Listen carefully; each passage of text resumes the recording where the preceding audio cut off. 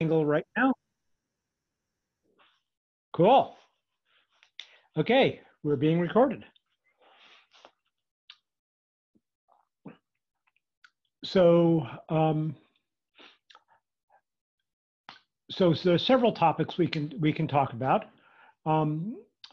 Sala just posted to OCAP.js a pointer to what's been going on with import maps and things about that, which I have not had a chance to look at yet. And I know that import maps is something that we would be needing to pay attention to, but I have not yet paid attention to it. Also, at Agoric on Friday, we had an internal planning session to figure out what the phases of development are to move ahead with SES. So talking that out in the group, in particular, the issues having to do with moving the steps, the phases of moving towards safe modules in Jessie and SES is very relevant to this group. So both of these are directly related to module issues. And those were the two agenda items I had.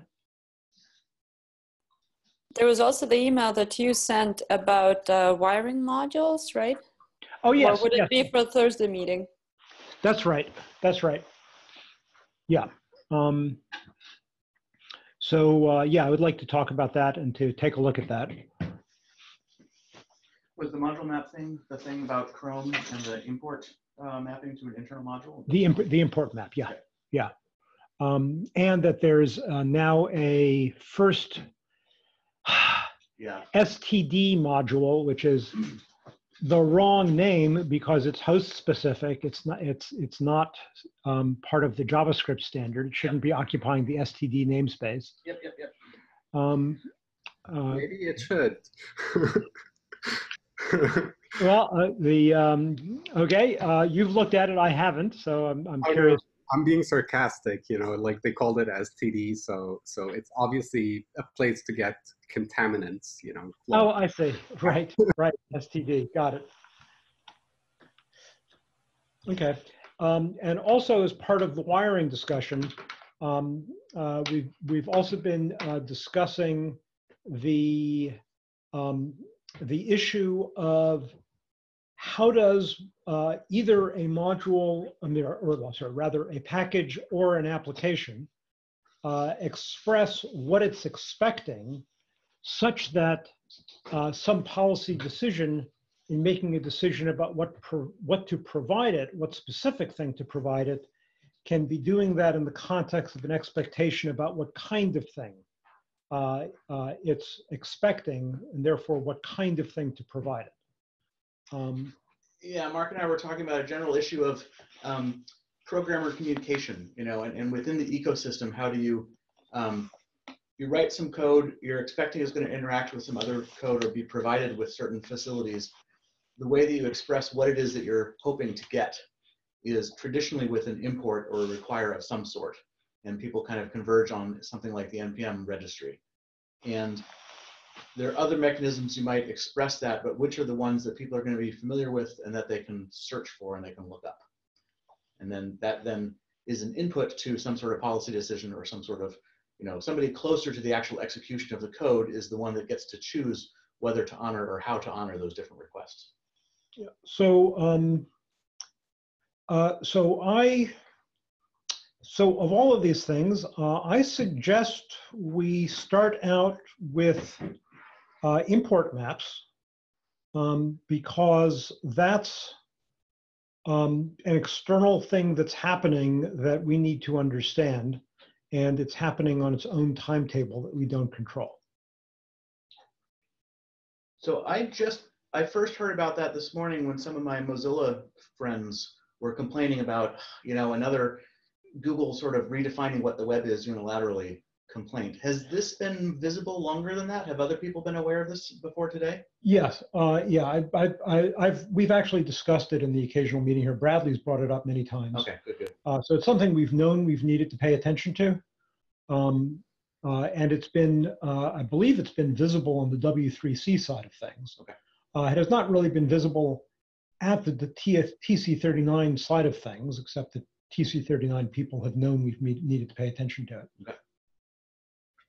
Yeah, we've paid attention to it. I actually said out loud in a Node.js meeting a while back that I'm so sorry. I think the only conclusion at this point is that we should be paying attention to new things like import maps. And I was embarrassed because I didn't know enough about it to actually weigh a decision we were making at that point. Right.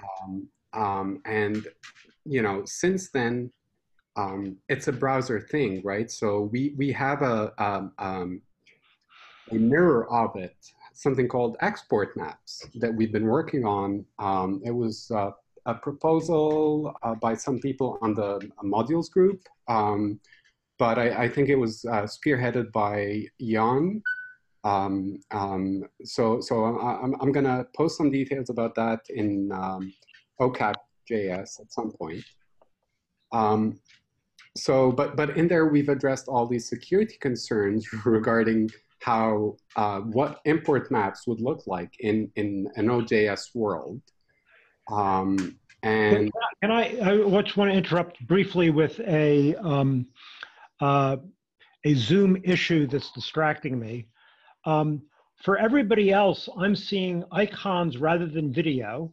I would like to also be transmitting or showing an icon for myself rather than video. The only control I see is stop video, and when I turn it off, I don't see anything anymore. What is that? We can share a screen. I was preparing to do that. I just want. Mark's trying to turn his own camera off. Yeah. Yeah. So that works. Your camera's off. Well, now my screen is off too. I'm not seeing you guys. So I think because it's maybe Zoom is thinking we're doing an audio only kind of thing. So they never thought about like a video conference with no video participants. But for everybody else, I'm not seeing the video. I'm just seeing the icons. There is no video from anybody else. Somebody else turn the camera on briefly. Yeah, I can start mine very briefly. Okay, so Yeah, Sala, I'm Mark. seeing video for you. Now hit stop video. It happens. Okay, so I hit stop video. Oh, I see. So as long as one person has video, then we can all see who's talking and all that. And if nobody has video, then we go to that other useless screen. I think that's right. That's really Although stupid. Maybe that little up arrow next to start video might give you more options. Okay. Yeah, so a video conference is very easy to abstract as one or many videos in streams, right? So I see. and then never think about it because you've already made the model to work from. Okay. Yeah. All right, so I'm going to share my screen, so it's not going to be all void. Okay. I'm just looking for a good screen to share, which I was like really looking at for a long while there. Oh, why don't we start with this? Okay. How do I'm just going to share my entire screen. Yeah, I'm going to share everything. I have no secret. Okay, good. Good. And I see that. And and my apologies for all of that interruption. We can go back to the actual topic. Yeah, so I was really not concerned about import maps until I saw it being used to prop up yet another proposal, which is STD, in very, very wrong ways, and on a blog of Google, a browser developer of all places.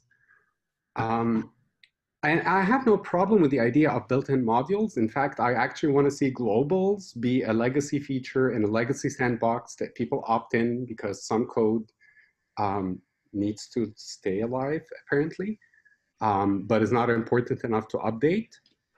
Go figure. What we're doing in security instead is we're creating safe compartments initialized in initially unsafe environments, which goes the opposite. But the idea that we have modules means that we have a new playground where you can import your globals and not rely on global scope in a module.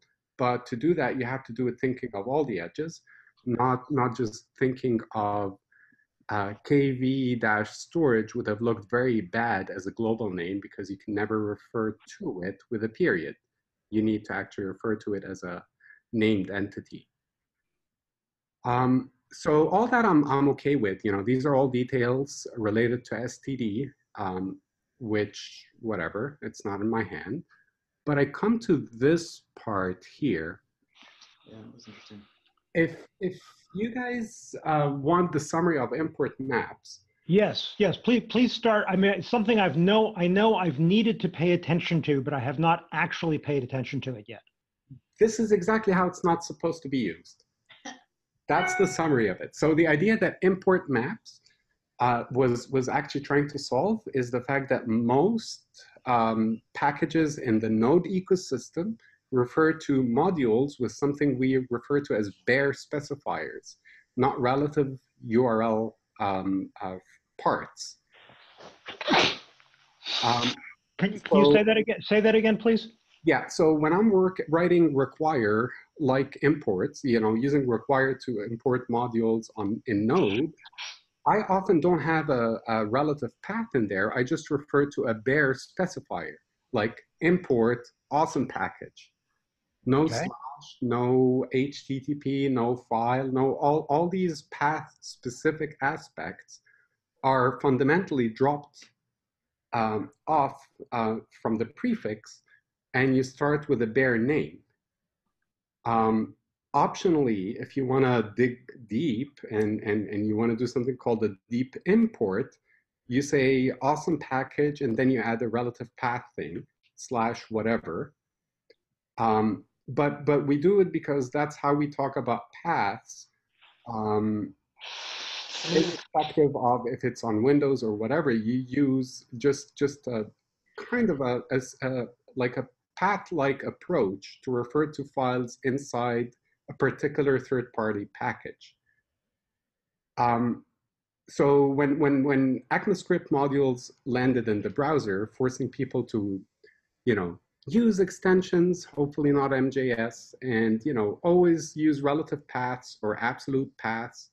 It forced people to be like, oh, wait a second, Node taught us we should not be worried about all that. Node is nice, we want Node in the browser. So import maps were designed really to say that if I say in this JSON-like object, key kv-storage, I can do a semicolon, open the bracket, and then, in this array, I give it one or more actual URLs from which it would import that particular module when I use the bare specifier, i.e. this part here, in my own module. So in this module, they're importing what is obviously not a bare specifier. And they are saying import maps will allow you to say it's either the built-in, and if that doesn't exist, then it's user code that I will give it to it. So in a gist, import maps are a manifest approach to define the file system's searching operations that Node.js does for you when you require a module without giving it a particular Node module's absolute path to import from. And they did that by having you actually create every single record you want to refer to that is not a path. And it just looks up in this map to give you what you need. A cleaner way of using this in this example has been to have the key be KV storage and the values be something like browser::KV storage or host::. followed by the polyfill? Let's not get hung up about this part here. Okay. Let's say that the first one says the built-in thing, and the second one says, here's the path to a thing that is a polyfill in case there is no built-in thing. Got it. Okay. So the idea would be that if the browser already provides something that is the key in the import map, then it doesn't need to bother with the values. Yes, that's absolutely correct. So then this is strictly a fallback, not an absolute mapping. Now they're really meshing things up together. That was a third proposal called layered modules or layered imports. Let's not get into that. The idea that they have an array with fallback here is a new feature of another proposal happening called layered resolution or layered whatever, which said that we would use a pipe and give a string. So I import std whatever pipe and that path. Forget about import maps. I just put that in that string over here, and somehow magically. By pipe, you just mean vertical bar, right? Yes, yes, like that thing that you know. Okay. Yeah, and you know, obviously, it's not a good idea to have that in a file name, so it's understandably a good choice. But you know, so that was a different proposal, and you know, to make things, I guess, you know, to simplify the world and to be able to give this article timed very, very well, you know, around whatever will happen at TC meetings, they just put all these features together in one example. So once it's translated, if it translates to a name that another record would translate to something else, does it keep translating until it settles, or does it only translate at one level, or how do these? Let's, obviously they're both experimental proposals that are obviously changing depending on what article is writing about them. So what would be the reasonable thing to assume if that has been the rule so far? There's only one import map declared. And KV storage is obviously going to be a module record in an otherwise up to spec, idempotent map. I really, really hate to see, you know, people having, you know, schemes, protocols, URLs, masquerading something is coming from a trusted CDN when it's actually coming from a third party just because they could create a script tag in my page. Well, okay, so so putting on my, how does a normal web security person, or at least a normal Chrome web security person, think about what the threat model is and what the threat model is not? They would say, if you can put a script tag on the page, then you have complete control anyway. That's true. You have complete control in you know, from the perspective of you control what the user is going through in that experience, but you are not executing live code injected with other code that is served by a server, sending modules that interconnect to one another. Not expecting one module to be a middleman module or a man-in-the-middle module that will, on behalf of Google, a good example here, hack you and make you think it was Google, for instance. That's the, you know, the most innocent scenario for misusing this. I'm sorry, can you go through that? Maybe bring up a text editor and write out what the attack looks like? Yeah, well, I have not thought about that, which is good that I'm actually being forced to do that. So import trusted thing from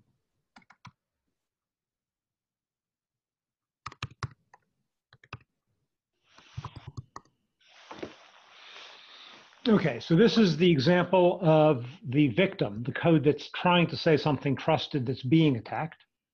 Well, yes. Okay.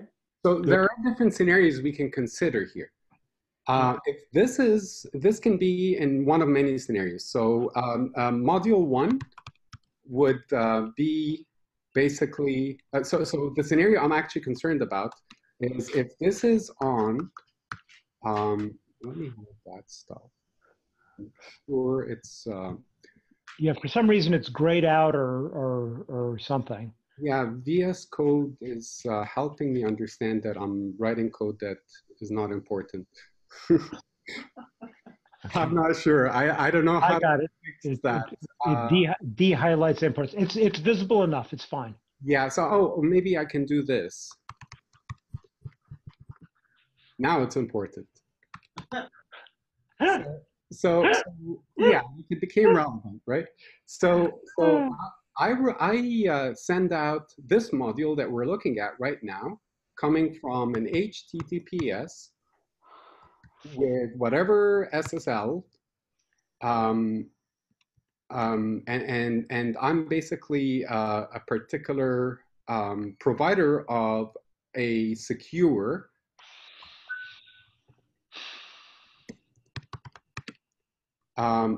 transaction service, whatever it is. I'm not going to get into the details. Okay, so this code, so the text that we're looking at right now is is not malicious. It's the code that is trying to express something with integrity, and it's the thing that we're going to try to attack with an import map. Is that correct? Yeah, we are going to attack this by actually. Where am I? Oh yeah, because I'm doing a standing meeting today. I had to not be sitting all day, so that's why I'm pressing the wrong keys. So, so I guess the problem now becomes if right before my code there was an HTML that had a script type equals import map, which is not a MIME type. What are they thinking? And over here, I'm just going to write in a comment. We made the absolute URL here, this one, be something else. So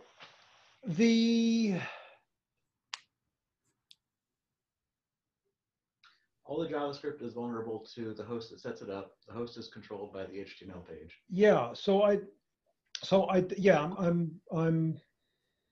I think I'm. I don't understand why this attack is a threat or is illegitimate. It seems like if you have the ability to determine the contents of a script tag on the HTML page, you really are in control. And from a Caja or SES point of view, we actually, Caja initializes the frame before it loads anything untrusted. And one of the things that it does is actually part of Domato, the browser component of Caja, was a URL rewriter, basically. They gave you the ability to remap the dereferencing of any name. And likewise, we've been constructing, all of our discussions about the safe module system is that if code in realm A sets up new root realm B, that realm A should be in complete control over the import namespace seen by B. So this seems like it's consistent with all of that. I fully appreciate that. So I'm not really voicing my particular words, but I'm echoing the sentiment that made it impossible for service workers to do the exact same thing. Because service workers have no HTML? No, service workers cannot shadow domains for which they are not scoped, and they only get scoped from their Right, own origin. And right. and because that is problematic, people who have learned to appreciate these consistencies will assume those consistencies unless they're pointed out as inconsistencies. So, right. I remember we've done a lot of looking at. Well, we've talked in these meetings about the service workers thing, and it's clear that service workers as spec, because of exactly the issue you just mentioned, are not an adequate intermediation mechanism to do confinement, because they can only intercept external network requests to the origin that they're scoped to. If the frame that you want to confine is making requests to arbitrary other origins, Yes. then it won't get intercepted by a service worker.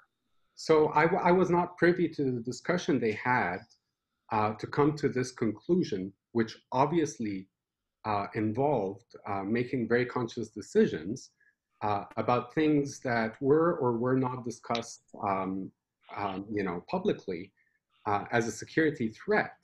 But as a developer, I saw that browsers are giving me a guarantee by making this move that my code from my origin is not it's a priority for browsers to ensure that it's not going to have injected modules happen, because when they were making service workers, they made a very clear gesture that showed me that. Okay, so I think, the service worker thing is if you think of the service worker as providing a local analog of a remote origin, what they're doing makes sense. If you think of the service worker as providing an intermediation between a frame and the external world, the service worker doesn't make any sense, which is why we ran into a problem with it for our purposes, because that's what we need for confining the code in a frame. Mm-hmm. What you're showing here with import map does make sense in terms of of expressing control of what's happening in the frame. Only if my module served from an origin that is different. I'm providing my module as a service entry point for consumers to use off of my service.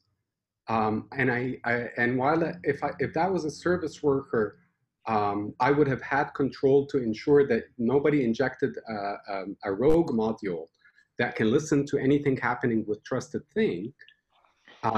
Import map, which is in the HTML that I have no control on, gives the author of that page the ability, or even someone hacking an HTML page, the ability to use an import map to inject a module that will run thinking that it's coming from my secure service that I offer as a third party to this particular page. Can you tell me the stance that, so you're looking at the service worker API and you're sort of concluding or deducing that they have a particular stance that says you can mess up your own origin, but you can't mess up code coming from somewhere else. Yeah. Is that a way of characterizing your deduction? Yeah, or even folders that are normally not under your current path, like parent folders are by default out of scope. Okay, so it's as if that they are saying the code coming from those other origins is somehow less vulnerable. The code is somehow not vulnerable to the current page. The current page can't cause fetches to those other origins to come from somewhere else? I think it could be better phrased that it can only be intercepted or shadowed or overwritten by a service worker hosted and provided by the same origin the module is coming from. So if I'm offering my service, I'm telling you, you have to also register my service worker in order for my service to be properly serviced to your page. And there's no problem in having multiple service workers because each one of them has its own unique scope. One is the origin of the page the user will look at, and the other is the origin of the page that is providing the trusted service for the page being looked at. Yeah, that makes sense. I'm kind of imagining there's a hierarchy of authorities here. You know, in our usual pattern where the HTML page is the one that gets to, well, the user agent controls the entire experience. The user agent's choices are broken up into what add-ons are involved, what URL is being fetched. That delegates to the contents of the initial page. That delegates to some combination of service workers that it loads in, additional scripts that it loads in.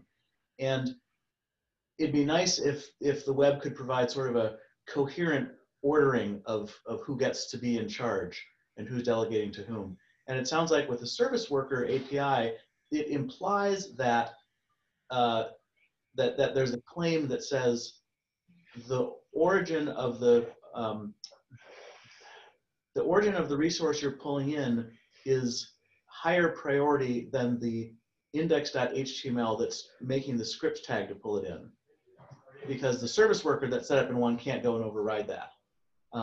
But really, that first HTML page is the primary authority. It's the one that gets to decide everything else. I think that's an easy way to try to look at it at first, but think about it maybe in a slightly different way. Okay.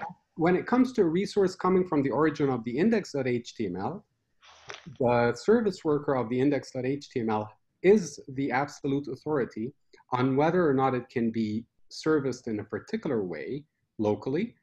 However, when it comes to a resource coming from the origin of another origin, like another thing that is not the same origin as that of the index.html, and that origin has the say and the priority to determine how it could locally be serviced, shadowed, morphed, or whatever.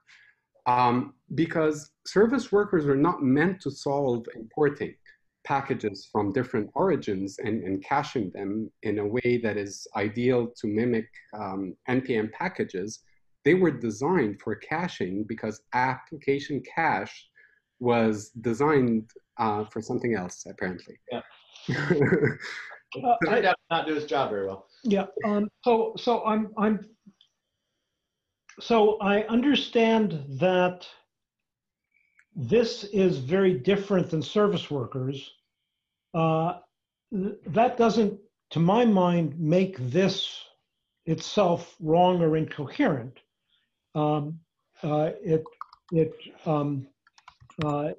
It just means that there's a priority in not confusing it with what service workers are doing. Where does the import map only come from the HTML? Was there no API for setting or manipulating the import map? Sorry, could you repeat that? I didn't catch it. Yes. Does the import map only get set from the HTML like you've shown, or is there some API for setting or manipulating an import map? So import maps, I'm just at the page where it's at right now. So let's see. So they're talking about, well, the format we agree.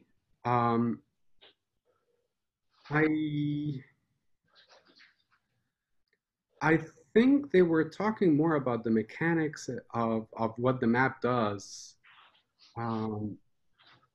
But the idea that it's a type import map, that was the first time I ever saw that.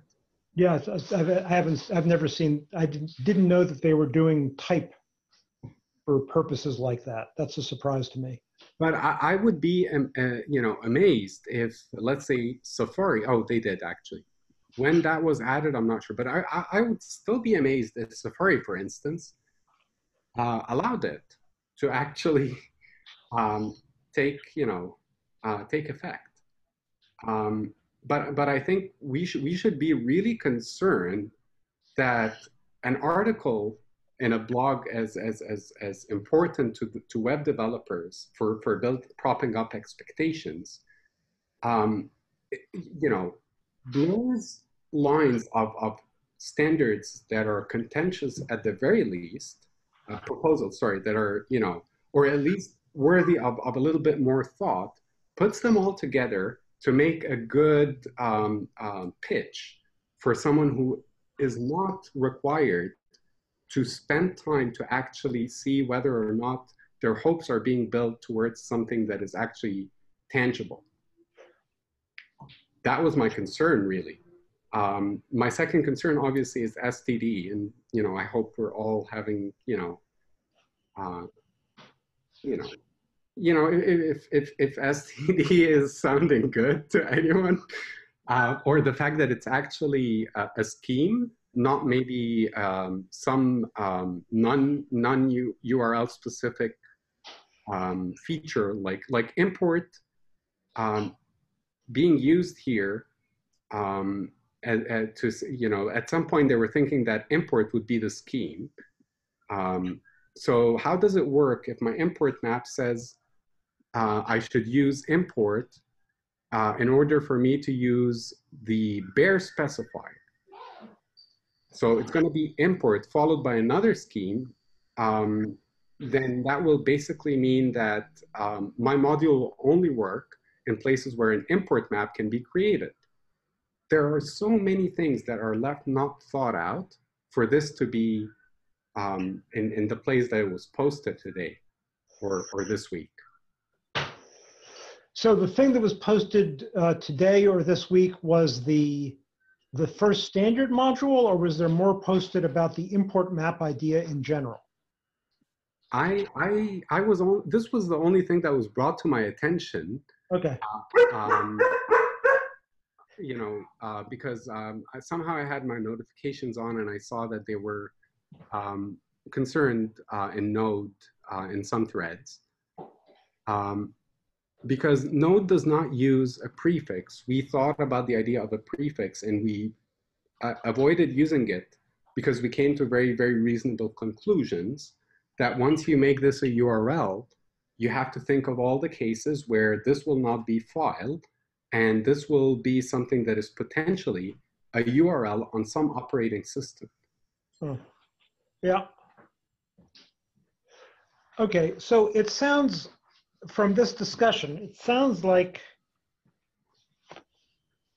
things are not settled or well specified yet, even though browsers are going ahead and implementing things. Chrome. Chrome, okay. Which is everything other than Mozilla and Safari at this point, really. Mm. Okay. Should we switch to another topic? I'm not sure that we know enough to really get more out of discussing this topic. Yeah.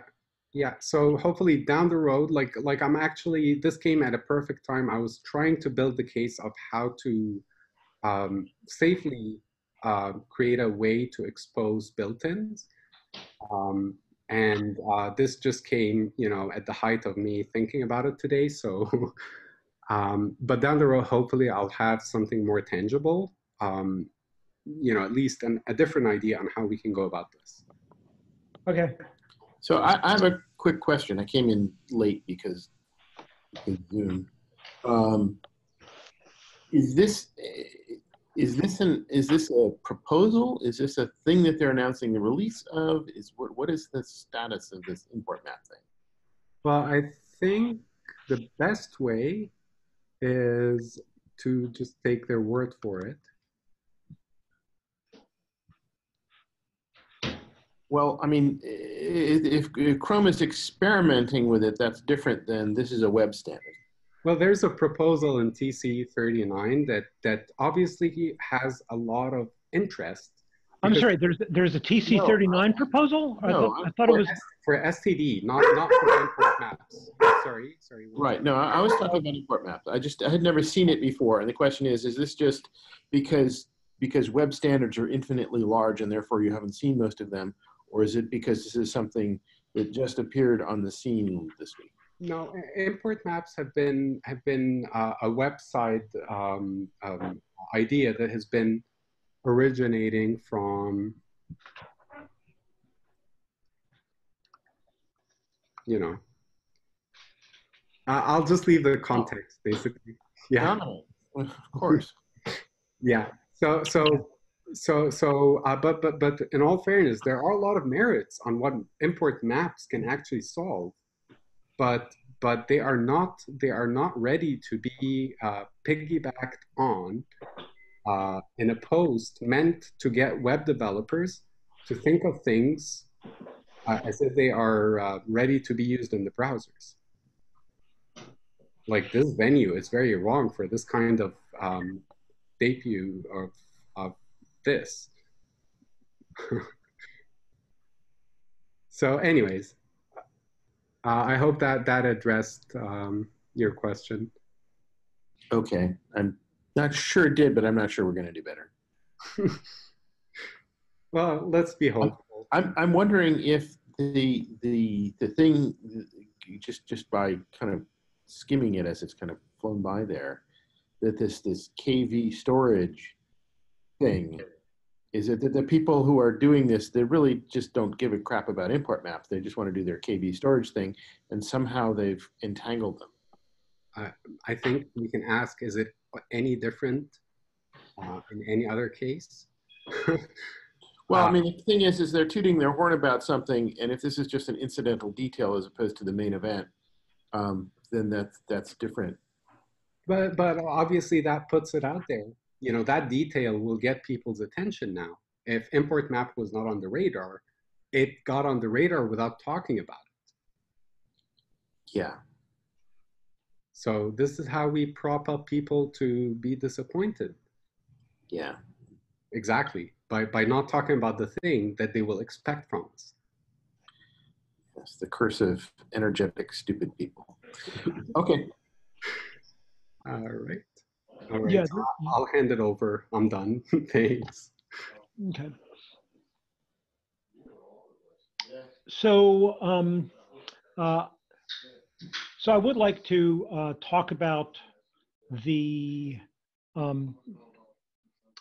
wiring issue, the top level wiring issue. So let's see, I'm going to project something. Okay, exit full screen. Okay.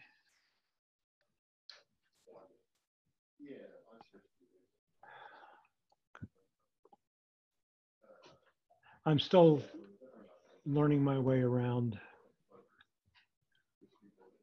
Zoom and all that.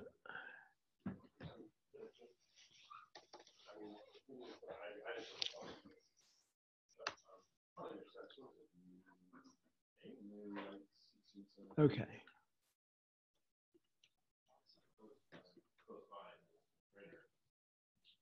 Yeah, I would think at most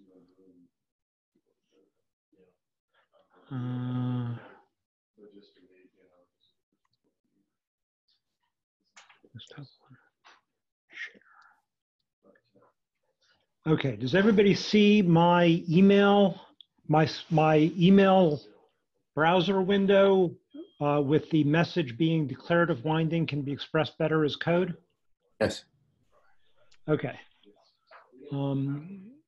So let's see. Okay, so the context here is that Kate has created 2 repositories that are intended to be extremely simple examples, basically approximately as simple as possible while still having enough structure to explore the differences between the approaches.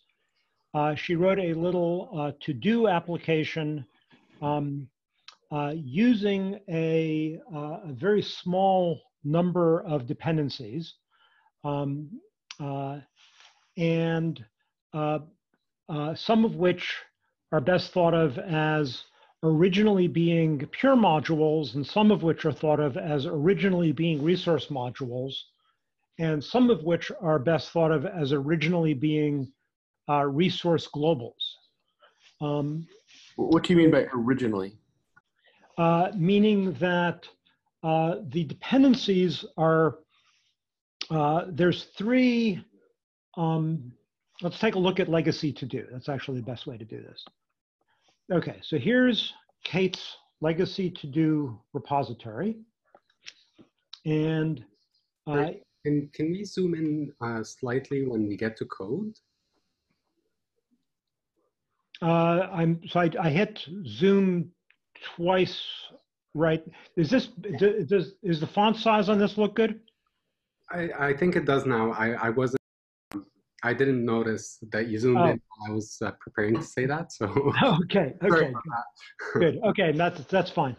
Okay, so so the index.js of the legacy to do repository is, the main is the top level of the application itself, and the legacy one is the one that is written to use existing globals and packages.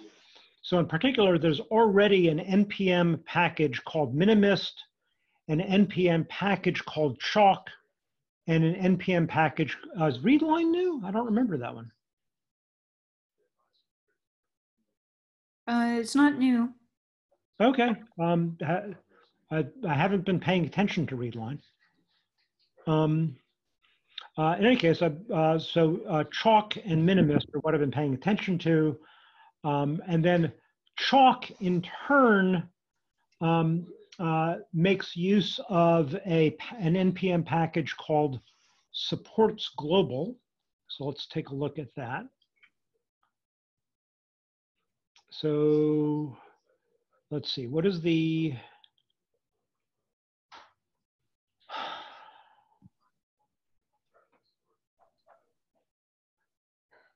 I'm missing something I thought I remembered about how to navigate this stuff. Where are you looking for, Mark? I'm looking for the Chalk source code. Oh, okay, I think, let's see, legacy to do, it doesn't have any Chalk source code in this repository, I don't think, because it doesn't. It's an NPM package. It won't be in. But I thought that there was a dependency thing, whatever you call it, where one package.json. Yeah, but the Git link thing. It's only in the Git submodule thing. Yeah. Writing it. I'm sorry. That only happens in clean to do because that's actually a rewrite of Chalk. Ah, I see. Okay. So this one isn't. Its only connection is in package.json. And okay. So I'll just say what I remember. And actually, I can bring it up. I can do it by.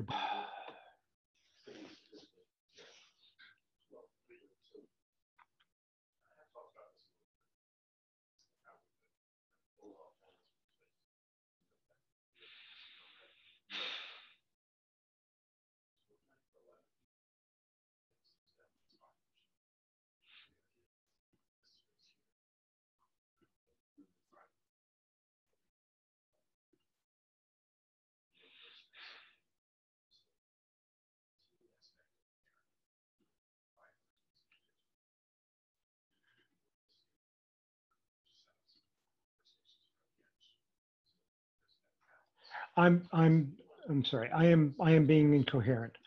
Well, I'll say what I remember, and Kate, why don't you project the code if it's relevant? Chalk depends on supports color. Supports color uses the process module and the OS module in a trivial way to figure out whether it's on a platform that supports color. And so the legacy version of the version of the to-do that uses legacy code, that uses the existing NPM things, does a require of FS, which is the FS that comes from Node, and then minimus, chalk, and readline that come from NPM. Or does readline come? No, readline comes from NPM.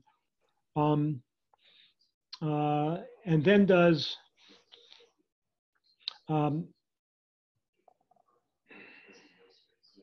so I think readline is a built-in Node module. I can project. I have it open locally. I can project if you'd like. Okay.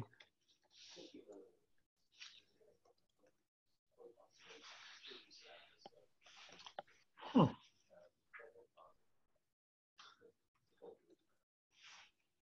Yeah, please do. Okay.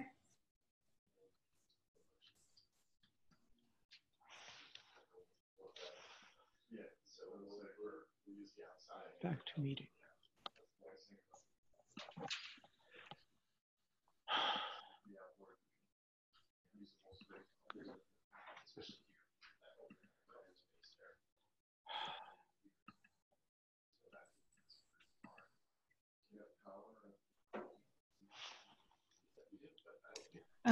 Let's see. Is there an easy way for me to project? Or do you have to give it up, Mark? Oh. Stop share, I see. Okay, yeah. I just gave it up. I think there's actually an option to have more people screen sharing at the same time. I never got that. So. Okay, is that sharing? Yes, we can see it. Yeah. Okay, great. Okay, yeah, I'm still getting my Zoom legs here. I think we all are. Okay.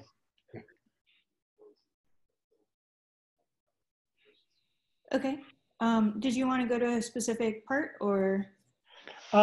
So show the place where chalk, sorry, where chalk uses supports color. Show the place where supports color makes use of the globals to figure out whether the platform supports color. Okay. Let's see. The reason I'm surprised by the read line, did the read line happen after we wrote the manifest together? No, I don't think I've made any changes recently. Okay. The reason why I'm puzzled by it is readline is a resource module, clearly from the job it's doing. Mm-hmm. And we did not deal with it, as far as I remember, in the manifest. I'm not sure it's a resource model because you have to give it something from FS. Oh. Okay. Okay. It's an interesting question. Okay. So let's take a look at this first, the supports color thing. Okay. So there's two uses of authority here, I guess you might say. There's the process as a I don't know, is that a global variable? Is that how you would describe it? And then process is a global variable, yeah. And then OS is a module that's a built-in Node module. Yes. I'm only getting the release from OS.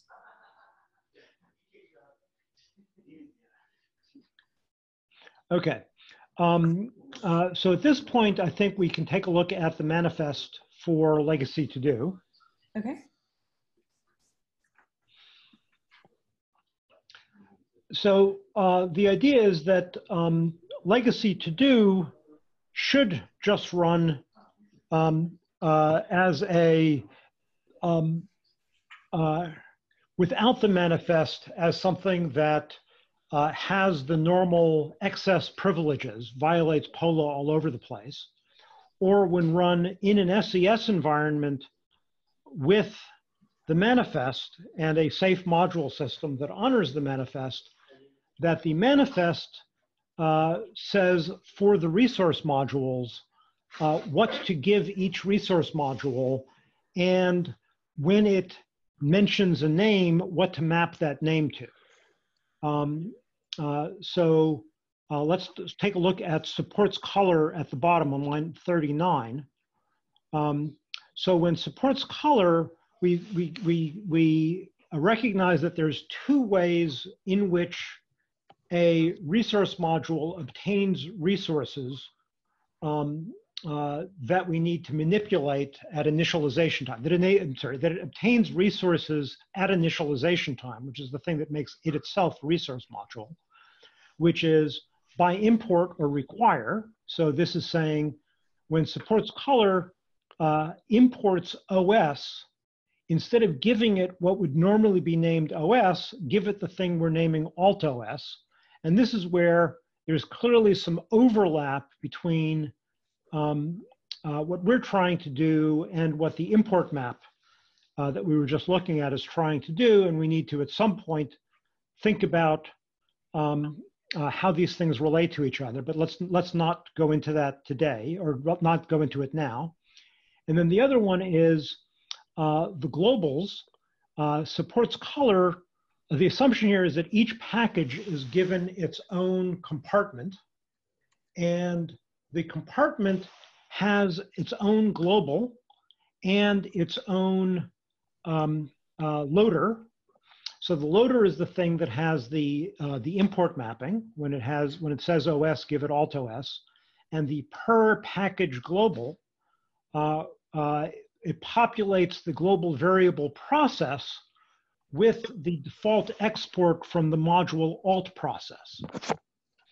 And then all of these alt things, alt FS, alt OS, and alt process, are things that we wrote as resource modules that are attenuations of other resources. So alt FS is an attenuation of the built-in module OS. Both FS and OS are the alt form is just a direct attenuation of the built-in form. And then alt process is a module whose default export is an attenuation of the value of the process global that it itself sees. So this manifest is trying to express a application-wide set of policies to give each package least authority in that manner. And the presumption is that the attenuations themselves are expressed in these various alt packages that we haven't seen yet. Yes. So Kate, can you go ahead and show us an informative alt package? Okay. So I think we have two layers here. We have the actual attenuation. This one is. I would be. There's a disconnect there unless you show us the alt thing first. Yeah, show the alt thing first. So the alt thing is the reason why there's both an attenuation module and an alt module is the attenuation module is expressing the attenuation as a pure module that's exporting a pure function, where the pure function takes an FS as an argument and produces an attenuated FS. So because it's doing it all at runtime with arguments, attenuate FS is itself pure, and then alt FS wraps attenuate FS such that alt FS is itself a resource module because it's obtaining the resource FS and it's exporting the attenuated resource as the export of the module itself. So it's being a module that exports a resource, it itself is a resource module. That's clear. Okay, good. Okay, so now let's go back to attenuate FS.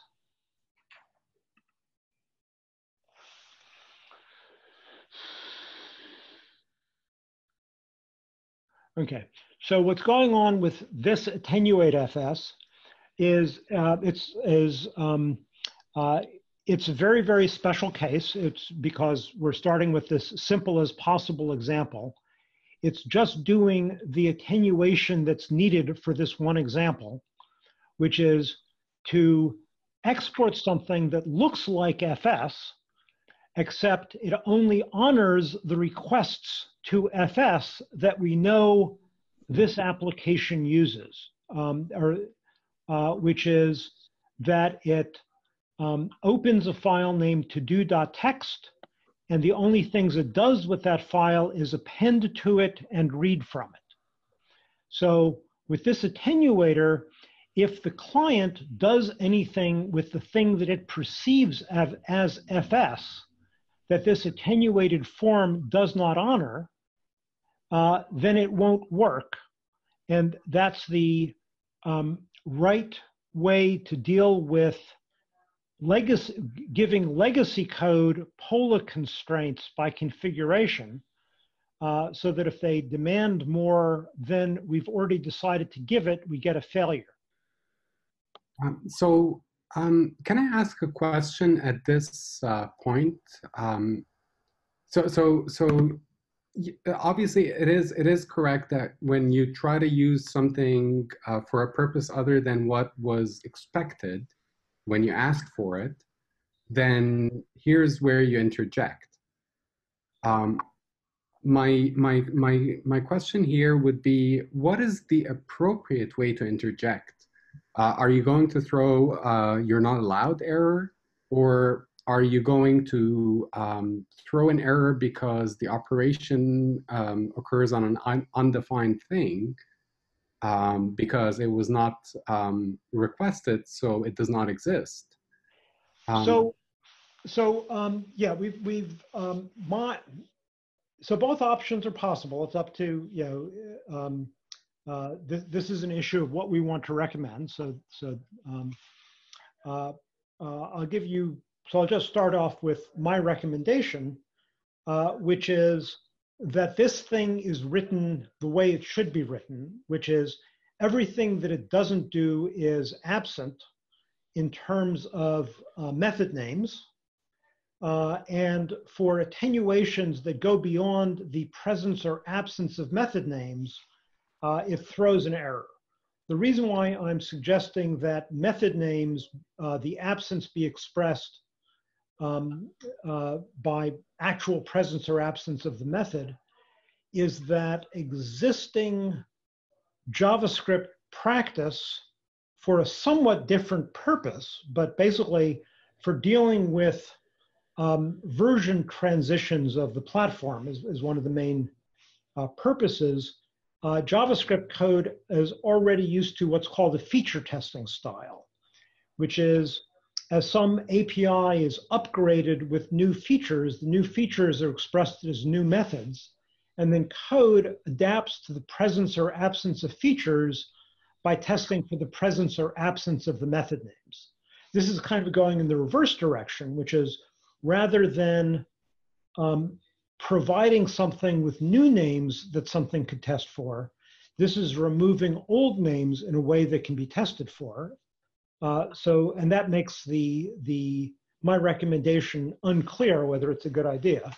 But that's what I would recommend at this point, is to just express it with absence. I think there's an open design question about what the failure goals are, because if what you're trying to do in the event of a failure is to figure out what did you misconfigure in your attenuation implementation or something like that, that's one thing, and that's definitely going to be a concern at development time. But if it's you tried to do something you're not supposed to do, and you shouldn't have been attempting that, because the only reason you could be attempting that is because you're up to no good. And therefore, any bad thing that happens to you is fair game. So let me give a concrete example where somebody could use the ability to feature test in a way that I believe we would all recognize as legitimate, which is in version 1 of some. Well, I thought I could think of a very simple example. Okay. Is I have this thing which I'm going to use these features in order to engage in some logging. The logging machinery is only present in my development environment and not in my runtime environment, my production environment. All right, that's good. That's good. If I'm given a logger, if I'm giving access to a logger, I'm going to go ahead and use it. But if I'm not given access to a logger, I don't want to fail as a result. I want to adapt to that. Let me give a somewhat different example that takes us through sort of the logic of the transition between versions that this whole Pola thing is trying, the Pola combined with Tofu is trying to catch, which is in version 1 of a module, of a package, let's say event stream, it's not using a particular authority foo, and other people have run Tofu on it and generated configurations that are not granting it foo. Then in a later version of event stream, let's say that a benign author decides it would really, there's some extra functionality that would really be a good idea that I could provide if foo were available, but I don't want to cause Pola alerts from all of my current customers by simply using foo unconditionally. So what I'm going to do is adapt to its absence, because the extra functionality I'm trying to provide, it's okay not to provide it, and I'd rather do that than cause a Pola alert from my existing customers. So that sounds like a. Oh, I'm sorry. Go ahead. no. After you, actually. After you. That sounds like the recipe for a kind of latent malware thing, where you know, it's basically the monster in the cage, and it's constantly testing whether the cage is locked or not. And as long as the cage stays locked, everything is fine. But if for some reason somebody one day accidentally leaves the cage unlocked, the monster gets out. I think that's, I don't think there's any way to prevent that. Well, except that if you're able, if somebody, and this could be a separate pathway, if somebody is observing that, hey, this thing is rattling the cage a lot, that could be a cause to go take a closer look at it. Okay. If you had a skilled malicious person wanting to write a monster in a cage that is not easily visible because of the inability to statically analyze JavaScript, I don't think that you can if you provide code that was written to be a monster in a cage with the authority to be a monster, I think it's going to be a monster. I think that's a fair point. I'm just wondering if there's some intermediary failure mode where it looks like you're doing feature testing, but behind the scenes it's logging the fact that, hey, this thing is doing a lot of feature testing. But I don't, that's just a special case of something more general. And I think what you're arguing is, well, we can't detect the more general case of somebody who's really clever and subtle. And so why bother with this special case? And I think there's a lot to that argument. Yeah. Could I share my screen just because I have, I'm learning to write code to try to relate to what's being said. So, okay. let me try for 1 second. I'm just recycling old code because I'm very lazy today. Good. It's a good trait to cultivate. Yeah, so that's the old example. We're done with that. But still, we're using trusted thing because, you know, we're working with trusted. I see this as a feature testing versus try-catch feature testing, the inefficient way of feature testing the platform. So here's why try-catch as you've written it is a very, very bad way to feature test, which is it might be that the feature actually does exist and you're using it in a buggy way, or the feature itself is buggy. And by using try-catch to test, you're going to confuse the bug with the absence. Yeah, so I was really hoping that this example would elicit such a, like, it points to a contradiction because it's a valid approach to test for the presence of something. Usually you do it, and that something is not important. People like to do undefined. I like to do this. I like to do equals function because if it's an object, it's not the trusted thing I thought it was. But here I'm really try-catching because trusted thing can throw because because the user is not privy to using trusted thing because he's not a trusted user. Whereas I did not understand that.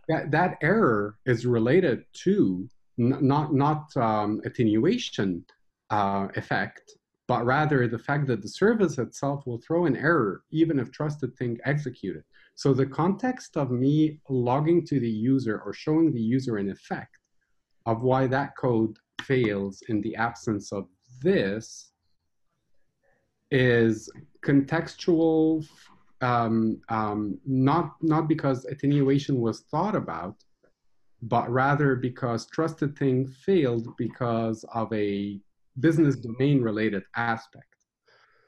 Whereas when you do this and you're feature testing, it will look to manifesting of these kind of modules that it requires an authority which it only requires if it existed. So ironing out a way to make sure that when someone is feature testing, they might not necessarily require that privilege is becoming lost in that. I love the idea that it throws if it's called when it's not expected to be called. That definitely I love. But the finer grain on how someone authoring code could be aware that it's an attenuation and be able to write code that accommodates attenuation versus error is something I'm failing to imagine, you know, from my perspective. I'm afraid I'm going to have to go. I have another meeting I'm being summoned to. Did you? All right. So I'm going to stop sharing or. Okay. So I'm going to go, see, this will stop. Okay, I'm going to share and switch to Kate's pure module. I'm sorry, clean to do. This is Kate's clean to do. And Kate's clean to do is the one that has the rewritten. Oh, good. This is what I was expecting. This is the thing that I had remembered that I was looking for, and I understand why it's only in the clean one and not the legacy one now. Okay, so the clean chalk is chalk rewritten as a pure module. The clean supports color is supports color rewritten as a pure module. So supports color as a pure module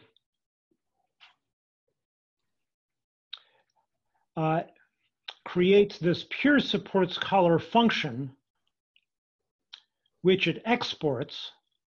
So since it's only exporting a pure function, it itself is pure. It takes a OS and process, which can be the attenuated OS and process, but it's taking them as arguments rather than assuming them as globals or as modules. And then it only does with those things that are analogous to our previous attenuation. Now, a conversation that I had, I don't remember with whom, but a conversation that I had pointed out that the clean form being shown here is actually intermediate. Yes, that was me. That was, okay, that was Brian. So this is sort of medium clean because it's still assuming that we have the attenuated OS and process, as opposed to rewriting the whole thing the way one would have written it for a capability language in the first place. So are you referring to destructuring your arguments, where OS is actually destructured to only refer to the things of OS that it needs? Exactly, exactly. My argument was that if you're going to convince people to rewrite their code to accept authorities as arguments rather than grabbing them as imports, then you might as well go all the way and ask them to get smaller authorities. Right. So if you're writing pure supports color as a pure module for an OCAP platform, where all of the supporting platform provided APIs were also written to support OCAP code, then you wouldn't write it to take OS and process as arguments, because what it needs from them is not OS-like or process-like. So the only thing we're doing with OS is obtaining from it the release, which is a string, and then we're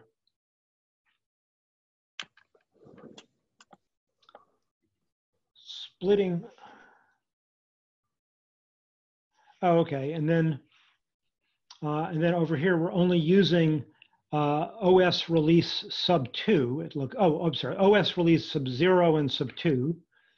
I don't remember what those are even anymore, but this doesn't matter. And then process dot. So from process, we're actually using a few things. So now it would become a API design issue, how these things are bundled together into some more coherent objects, or whether they would actually be a bunch of separate parameters, which would be unwieldy. This is where we were discussing last time this Alan Perlis rule, that if you have that completely aside from security or initialization, in general with an API, if you have a method that has 5 or more parameters, you probably want to consider that a symptom of bad API design and decide how to refactor things so that there's fewer noun concepts that have to pass over that API boundary. So that's design work that I'm not proposing we try to go into at this point. Now I'm going to let's see. Okay, so now I'm going to show my variation on Kate's module that is not anywhere close to as clean as what Brian is suggesting, but the main thing it's trying to do is that Kate's main here, the index.js,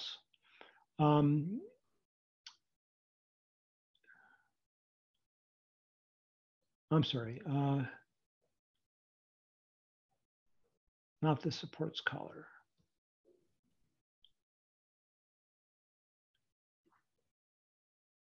No, sorry.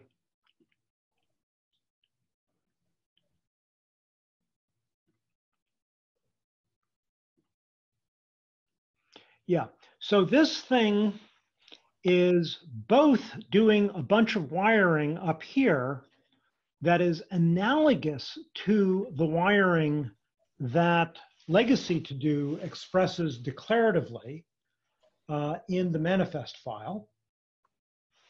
And it's also doing a bunch of startup logic in the rest of it down here. So this is Kate's clean to do.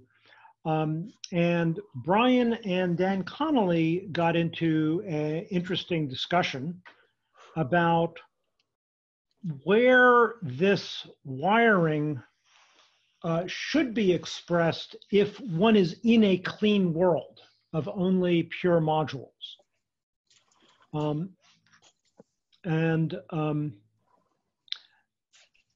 So the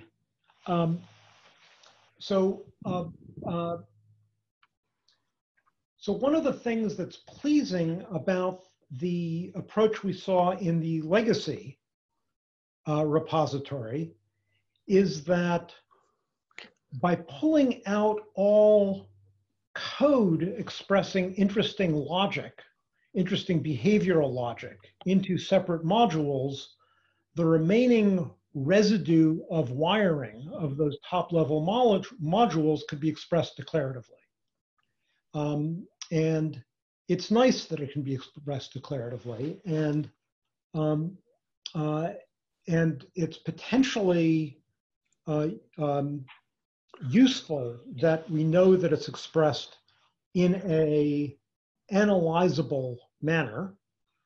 But I was repulsed by the idea that JSON would still be the right way to write down that declarative wiring because all the declarative wiring is expressing is basically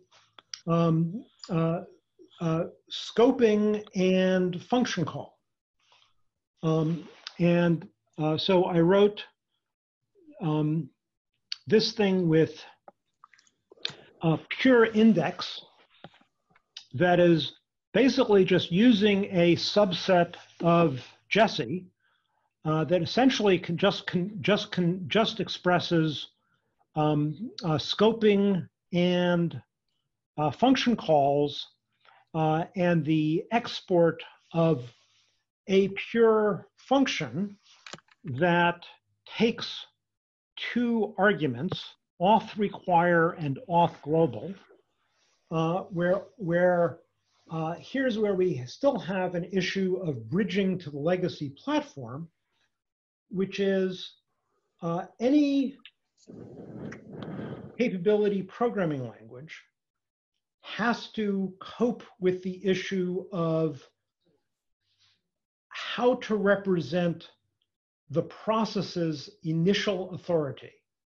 And Daria, if you're still on, yeah, I see you are. Very much like your feedback about how Wyvern copes with the initial authority problem. But let me explain this one first. So over here, I'm assuming that we're still in a node environment in which all of the initial authority is expressed with either a place to import modules from, i.e. something like require, or a global that contains global bindings. And it's actually, not necessarily node-like. This is also true in the browser, where all of the authority is expressed by things on the genuine global. So the idea here is that the main of an object capability language run on a legacy platform, and this was true for E and for Joey, starts off with some abstraction of all of the permissions that POSIX grants a process running under POSIX. And that's enough stuff that it's usually expressed in some kind of namespacing. And then what it does is it imports the top level modules, it attenuates, it obtains some of those initial authorities by using the namespace packaging of those initial authorities, it attenuates them, and then it wires up the attenuated authorities and the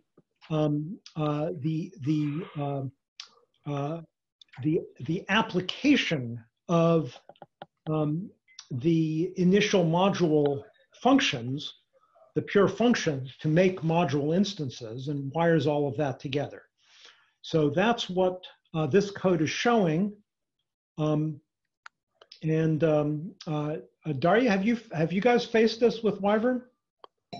Yes, we did. Our solution was, well, so far we were either having a main module, so where everything starts, or having a module that is the main for the application, and then that module starts on the top level, and then all of this, the distribution of authorities happening inside that other module.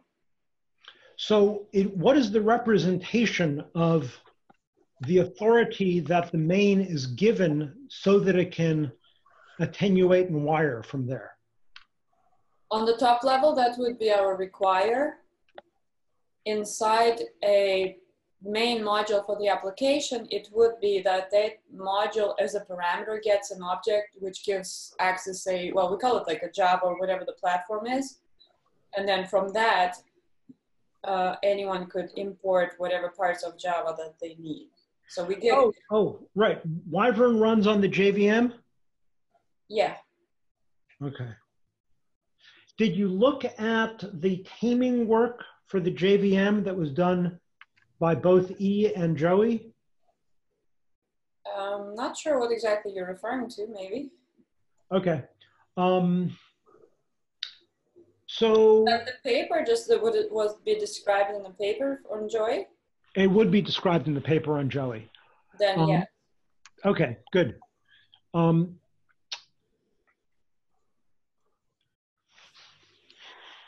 So does this, so this pure index, most of this is wiring of stuff we've already seen before because it was expressed in a similar form in the manifest. It doesn't, there are no alt-OS or alt-processors, just the pure attenuate ones. The attenuate FS here, by the way, I've made it more reusable by passing into it the name that it should allow, rather than having it be specific to the name that it's allowing. And I've also taken a step towards Brian's suggestion with passing to Pure Supports Color, not an attenuated OS, but just passing it directly os.release, which I misspelled. Then separately, I've also taken the remainder of index.js, which is in common with the legacy form, which is the behavioral startup, and I pulled it out into a pure main, passing such that it's itself now expressed in a pure manner, and passing it the part of the wiring that it needs. Noticing that there's another thing that we were getting from process that we were also not being explicit about, which is the argv, and somehow again I completely missed the read line. I don't know how I did that.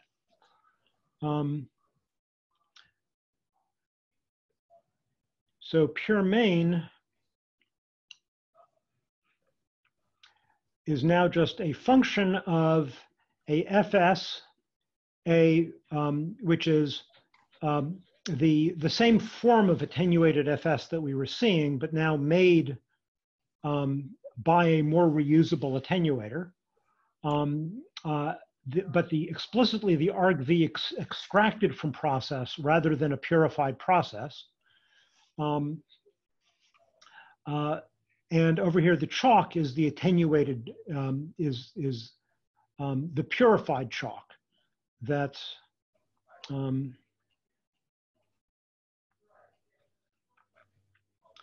made by obtaining the chalk making function from the chalk module. This is the pure function that, when applied to a supports color instance, produces a chalk instance, where the chalk. So the other thing I'd like to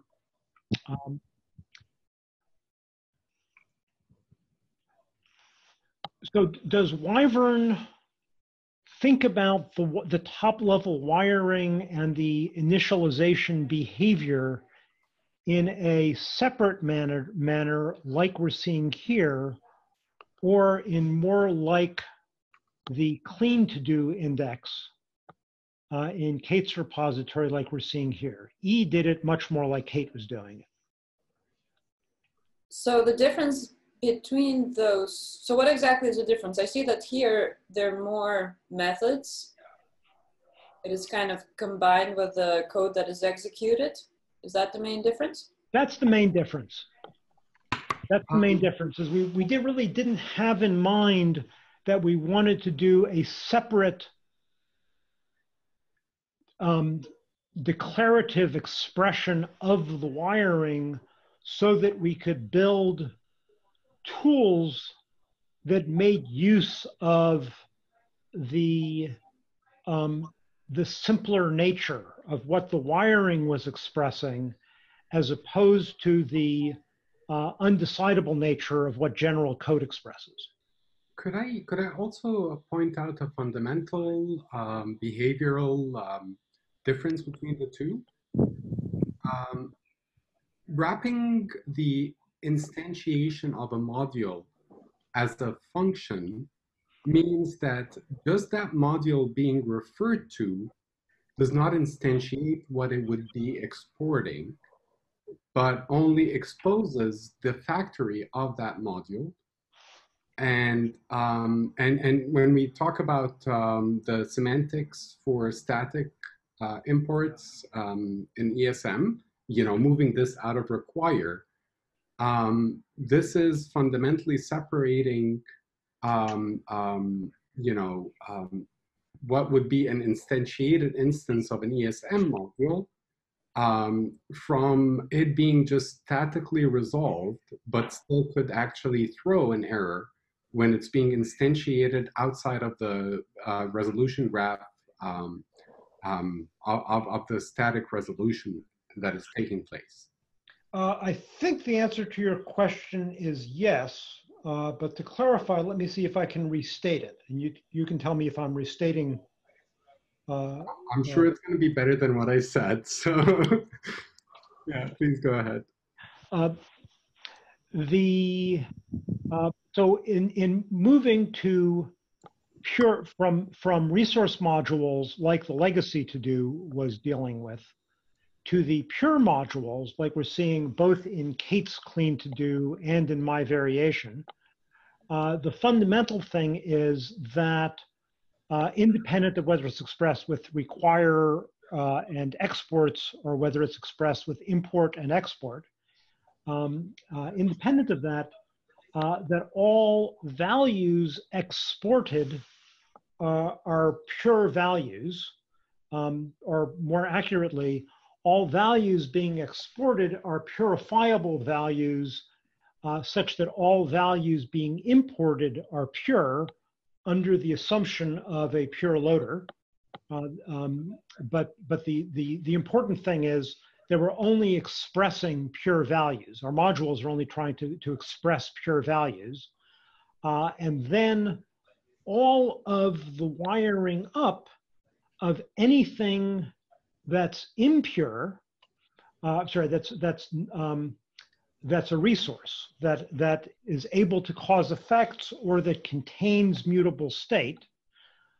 All of that wiring is now reduced to the previously solved problem of just objects invoking each other, just runtime parameter passing. That it's not that there's a phase of that happens at initialization time, but there's nothing fundamental that differs between initialization time and the further runtime that follows initialization time. It's just things invoking other things dynamically, no longer statically. Yeah, that's a really good way to frame it, obviously. I wouldn't be able to do that, but I think the one thing we learned in working on Node.js modules is it seems very intuitive that because this works out well with require, being that require is all synchronous code. Locating and instantiating is all happening synchronously. But when you try to instantiate what would be a require module in an ESM graph, you hit so many different and unexpected problems in trying to decide when is the right order of actually evaluating the synchronous body of this require module relative to what now has become a synchronously instantiated module records. And the problem now is not just it's actually compounded when you're trying to do interop where it will be transparent to use ESM imported things in a require fashion, or the more practical one, which is the opposite. You would be able to import a common JS module into an ESM one. So I'm just pointing out that it's a little bit unintuitive that the kind of trouble you can come into when you rely on how things work with require, as has been shown, trying to create some, trying to do this with ESM, bringing the support for ESM and Node.js showed that. So let me separate two issues here. Forgetting safe modules, forgetting distinguishing pure versus resource, just in the transition from CommonJS to ESM, if in the CommonJS, all of your requires were statically analyzable, were things where the argument was just a literal string, then the transition to ESM, where they all become import statements with explicit module names, is sort of the path that we've tried to make straightforward. There is an extra phasing on ESM, which is all of the scoping between the scope wiring between the exports and imports all happen before the modules are evaluated. The top level of the modules are evaluated. Yeah, linking or binding is usually words associated with this phase. But it all still but the value what obtain. Given that you can calculate, that the transitive closure of all of the synchronous dependencies, and something you can know if all of them are expressed only with literal strings. So the idea with the ESM semantics is that the only thing that needs to be asynchronous is to gather together into the local platform all of the sources of all of the synchronous dependencies, the transitive synchronous dependencies. Once you've got all of those sources, then in a single synchronous manner, you can wire up all of their scopes and then evaluate all of the initializations. There doesn't need to be any more asynchrony once all of the sources are local. It's only the import expression that introduces asynchrony into any of this. And the import expression basically, the new thing that it loads in a later turn is itself internally subject to exactly the same logic. It itself doesn't happen until all of the transitive dependencies are all gathered together, so all of the initialization can happen in one synchronous turn. That is a very, very important distinction. And it does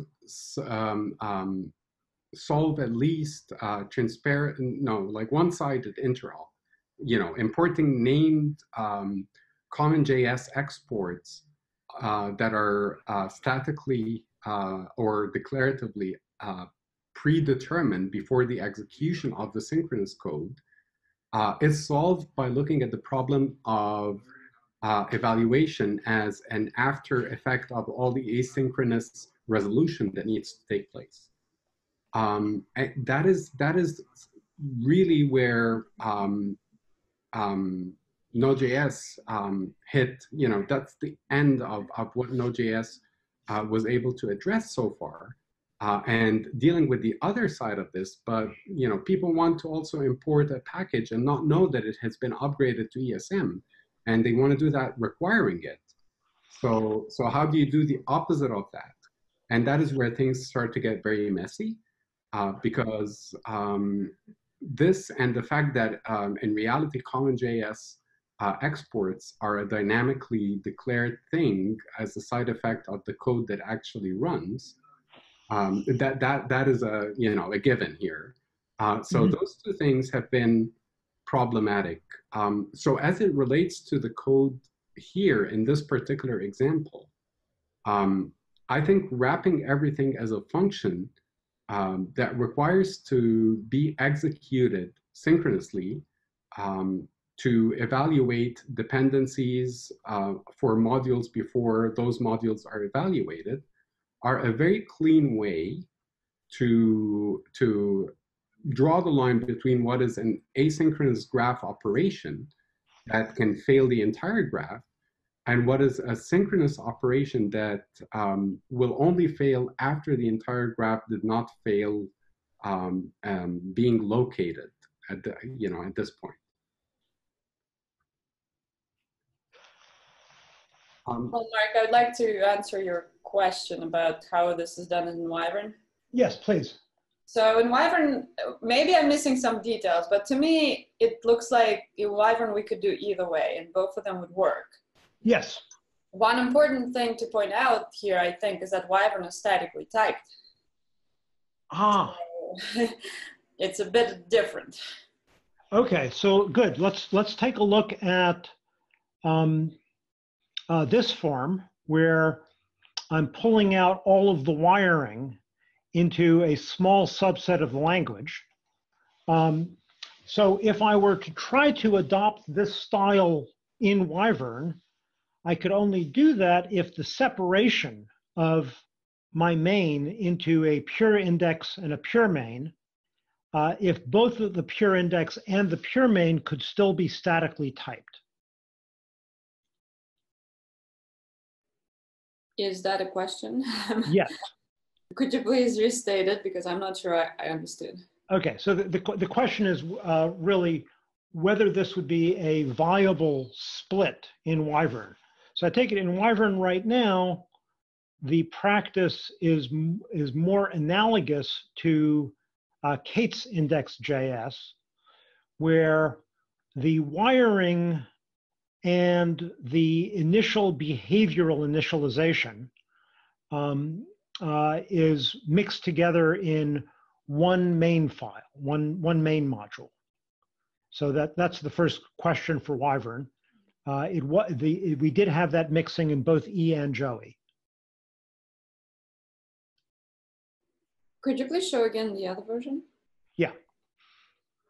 So in the other version, we've got two files, two modules. There's pure index.js that just expresses the top level wiring and is following a discipline of staying within a very, very small subset of JavaScript, for which there's as long as you're guaranteed that you're in that subset, there's a lot of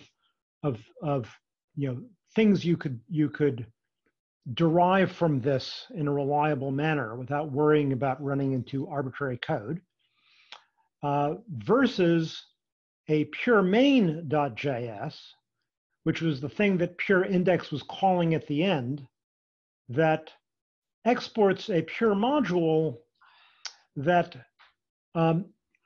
just takes the particular things that pure index wires up to it. I think in Wyvern, both versions would be possible. Okay, so there would be no problem typing the initialization logic after splitting it into those two components. Yes, I believe so. Okay. And you guys with Wyvern have actually been doing a lot of static analysis, both with regard to conventional static typing as well as the mixture of capability reasoning and effects typing. Right. So would this split do anything for you? Is there anything attractive about expressing the top level logic in this split way, or are we just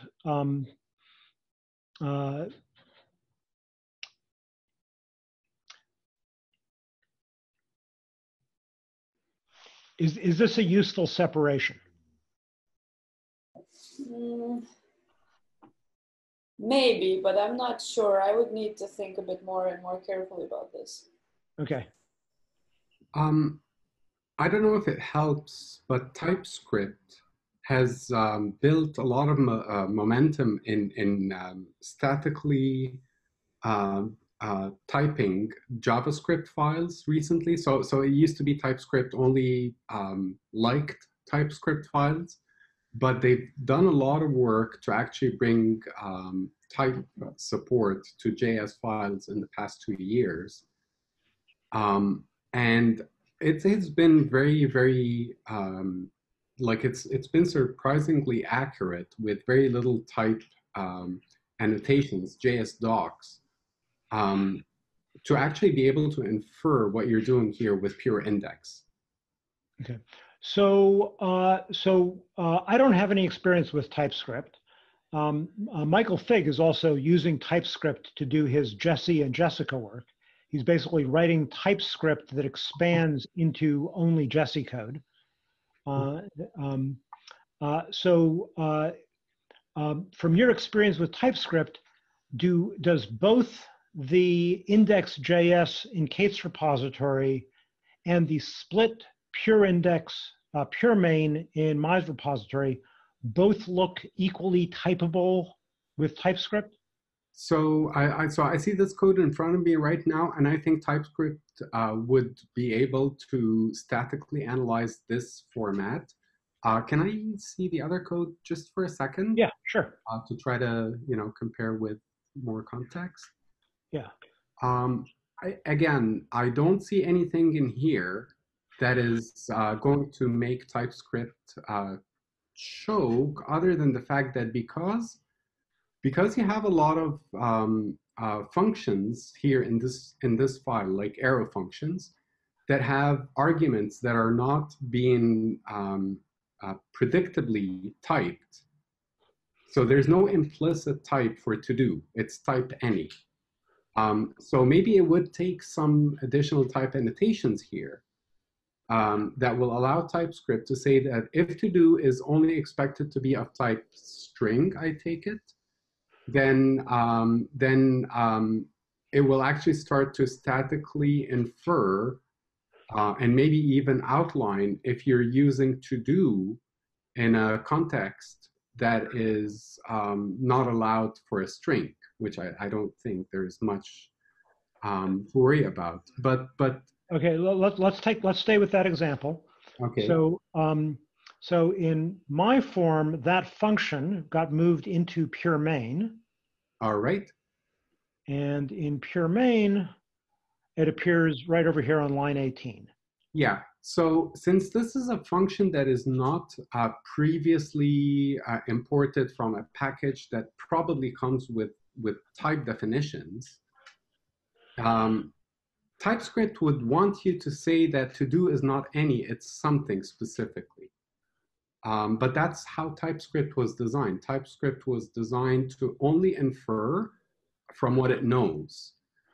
It does not necessarily, I don't think that it infers to do to be a string because you used it in a template string.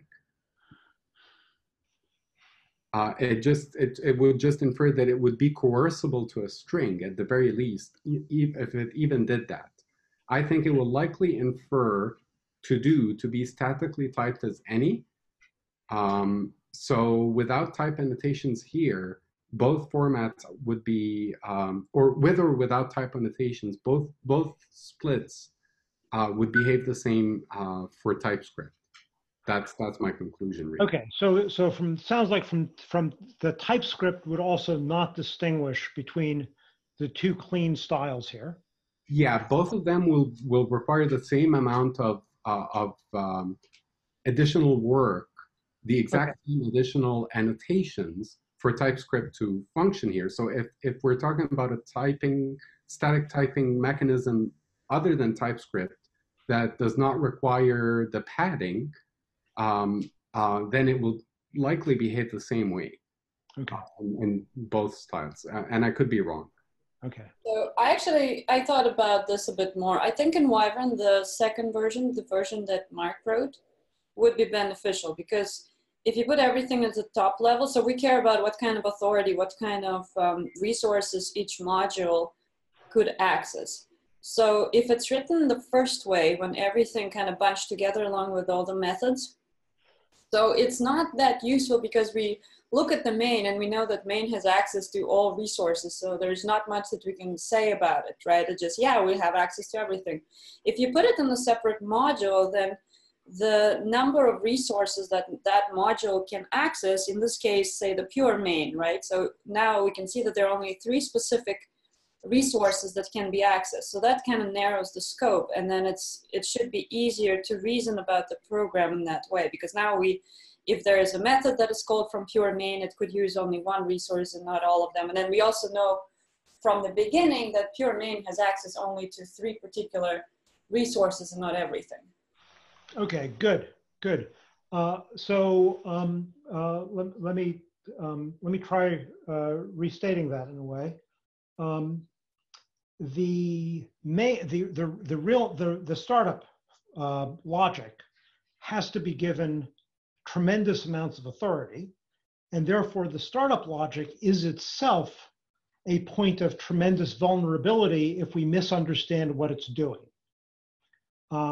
And therefore, we would like the startup logic to be analyzable with confidence. So by pulling all the behavioral logic, which is arbitrary code, which is therefore runs into all the undecidability properties that prevent us from reasoning about code with confidence, if we pull all of those out to separate modules that are wired together, and then the residue we're left with is in a very decidable language that we can reason about with confidence, then the vulnerability to the handling of a tremendous amount of authority is where we can reason. And then by the time we've gotten even to pure main, we've already gotten to much less authority and therefore much less risk. Yes, I think that's a fair statement. Brian is looking skeptical. Yeah, I'm still trying to figure out what I think about this, or how to express what my anxiety is about it.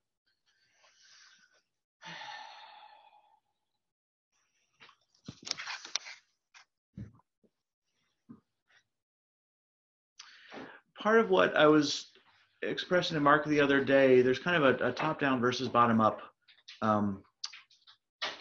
issue here. And I keep thinking about what the ecosystem looks like. How is the work done to analyze any one of these attenuations going to be shared from one program to another? And doing everything up at the top level here, it feels like the size of this startup wiring thing is going to scale linearly with the total amount of code in any given application. And it feels like the author of the application is the one responsible for doing all of that work.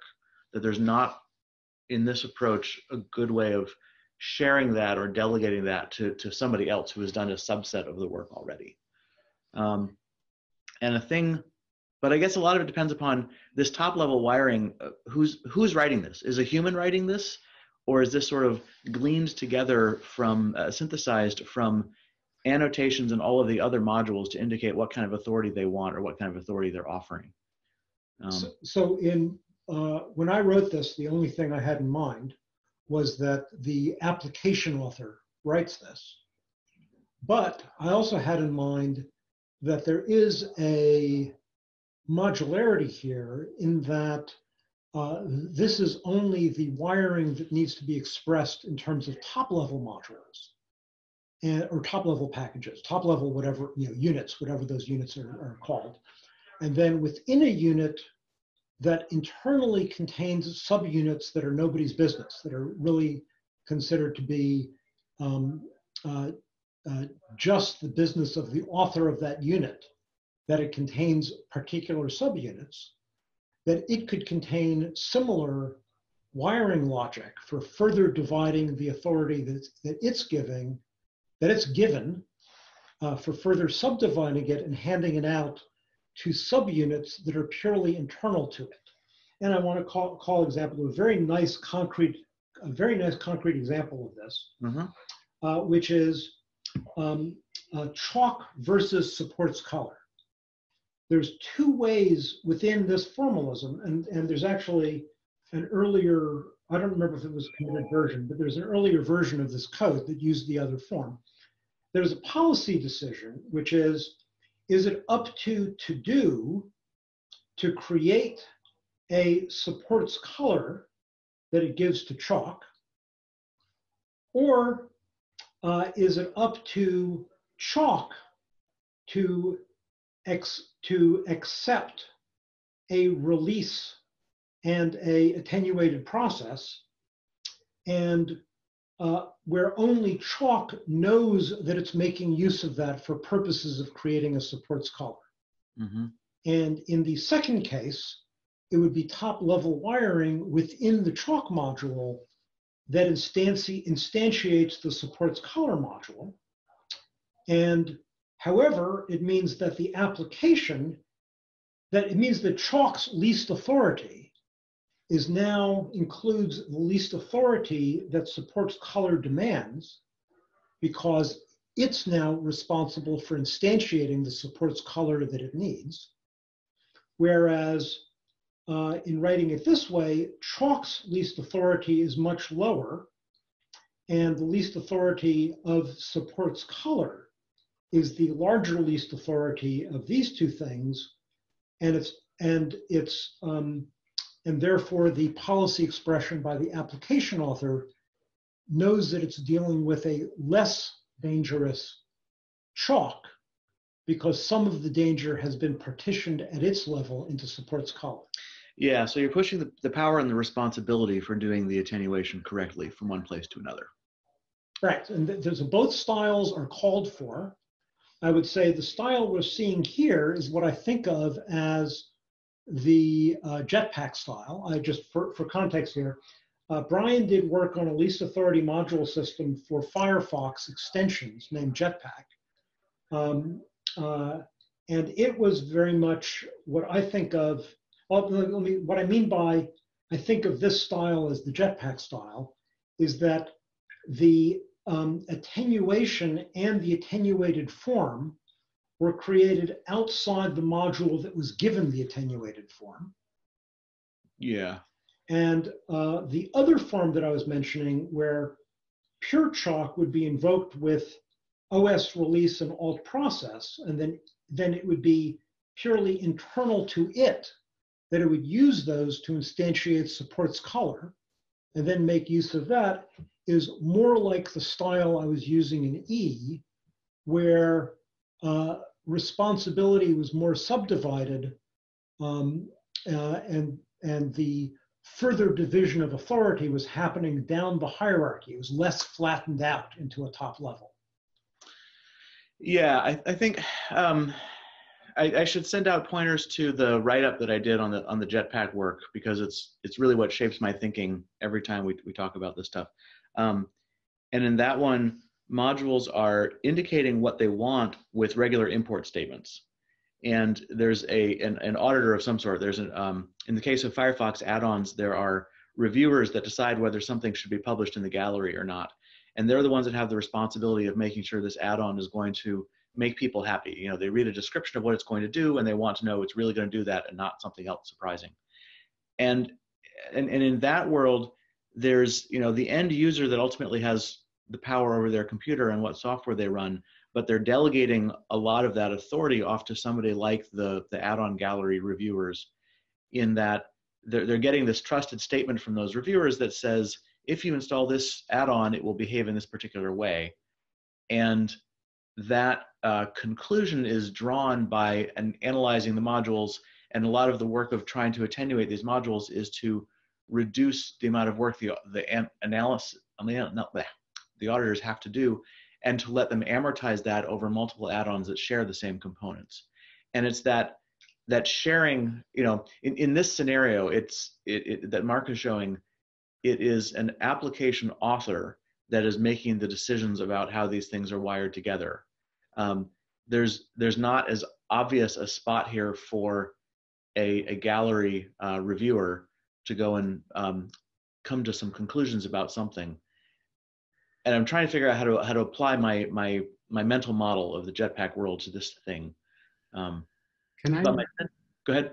No, can I go afterwards? Because that's where I was trying to take this mentally all along. Yeah. And I've written one example that I want to complete. That is very ridiculous, honestly. But if you when you're done, okay? Just yeah. Please, actually, Mark, let me just have you. Can you do a search for GitHub Jetpack module Warner, or GitHub? Yeah, GitHub.com/Warner. I just want to make the URL available to folks so you can take a look at my write-up. And it's somewhere under that.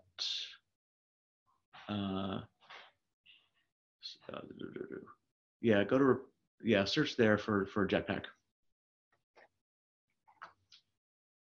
Jetpack components? That's it. Okay, good. And I'll paste this into the chat. So I'll figure out how to do that.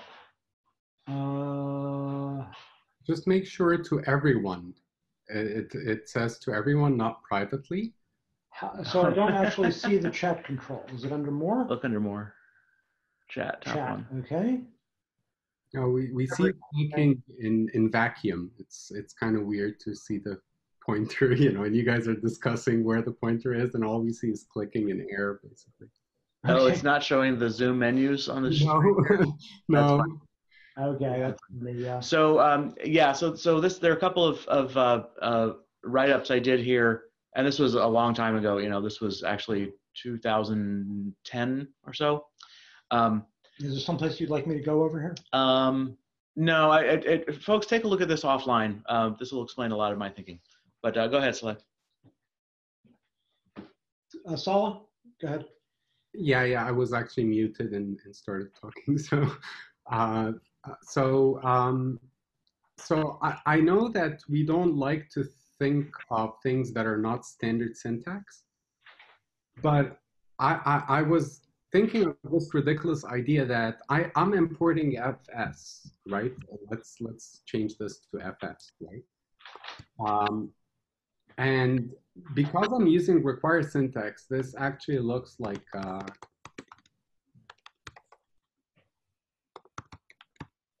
this. And without code analysis, I don't know what this particular module is wanting to do with FS. So we use AST-based analysis to try to infer when FS dot, let's change this to read file. So that fs.read file is actually the only thing I'm going to be using. But then, I could also be using the read file async because I prefer that. It's a new thing, which I'm not sure is that much async. It's only promised async versus the conventional async of FS. And require code without analyzing to actually make sure that you catch every single reference that will hit FS even indirectly for static typing. That's critical, because not all references to FS will be this clean. FS can be mangled and passed around, and which one is it kind of thing. And eventually, so you need really good static analysis of code to infer what would have been maybe a declarative optional thing that would not exist today, obviously, but would have told us that the only thing we want from FS is that particular member. I'm declaring as a module that I don't need any more authority than this. And so I was actually making the analogy that the star that we have today could also be, maybe that stylistically that doesn't look right, but could have also been a declarative way for a module that saying that the only thing it really needs from FS is this, because in reality, this is more similar to the require code than this. Because FS is not an ESM module, this code is not binding to read file. It's actually, or actually this code here, is not the same thing as this code, because if the value of read file changed over time in FS itself, here it will be updated and here it will not. So I don't know if it's going in a direction that helps at this point. Well, I don't understand the syntax on line 2. Require, this is a hypothetical require that takes a second argument? Yeah, if somehow we were able to tell that this particular require is only interested in a name, then this code here would be attenuated, not just because we had to analyze the code, but because the module declared its intent. Now, that doesn't exist in reality, but just mechanism-wise, this hypothetical require with 2 arguments. Yeah. What does the second argument mean? The second argument is saying that I don't need everything from FS to be in FS. I only need those 2. So it's just saying that you don't have static. Yeah. So the FS that this hypothetical require is returning is not the original FS, but rather an object that like the original FS, but with only these 2 methods. Is that correct? Yes. Here, the important distinction I'm trying to get at is that whoever makes FS is best suited to make attenuation decisions on behalf of FS. Obviously, the second best person is someone qualified to do that as a third party. But but we cannot assume that most people are willing to allow third-party attenuation on their behalf.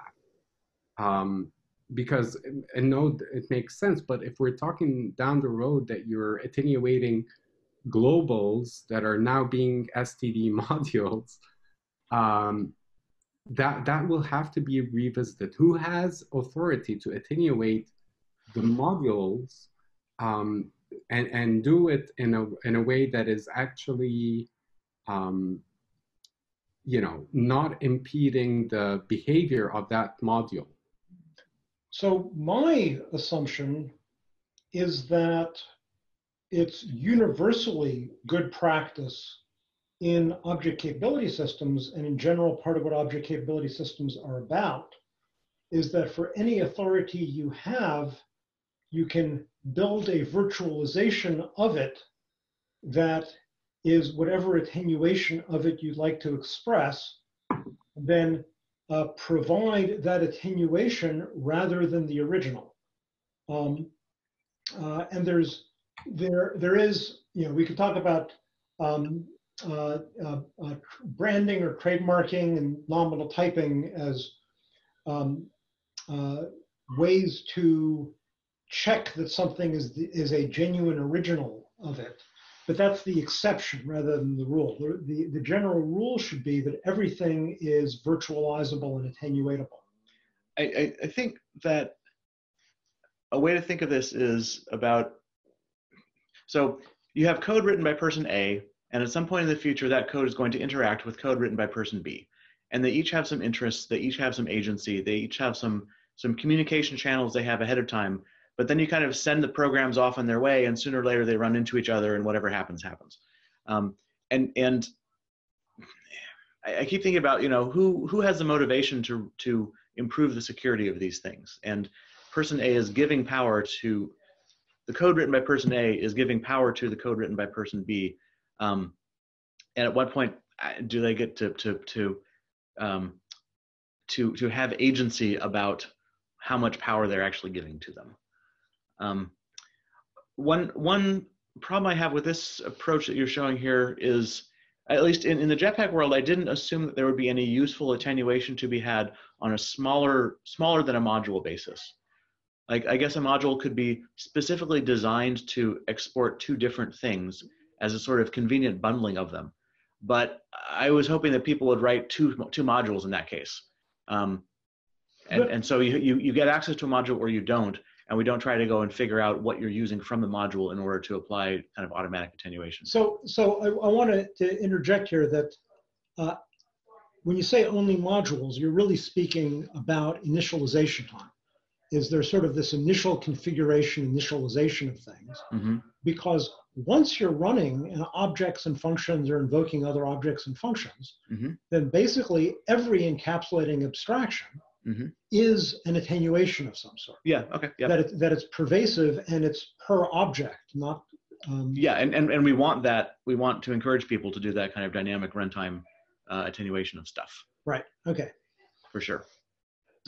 So, I mean, a bunch of this, in the Jetpack context, it was, here's a configuration of code. What can we say about it that will improve the safety properties or improve the chances that it's going to do what the end user wants it to do? And what you have access to at that time is the wiring between these different modules and conclusions that have been drawn about the behavior of those modules that somebody else wrote down the last time they analyzed an application that shared some modules with this new one that you're looking at. So I was very focused on figuring out how to record those decisions in a way that they could be reapplied usefully on the next pass. And that's why I kind of went for stuff with a declarative manifest that was pointing at modules as the top level objects. When you have an opportunity to look at the behavior of some code, then you can make more fine-grained decisions. But if those decisions can't be saved and used again on something that mostly overlaps with the current one, then you can't amortize that work. You can't amortize that analysis work and take advantage of it again later.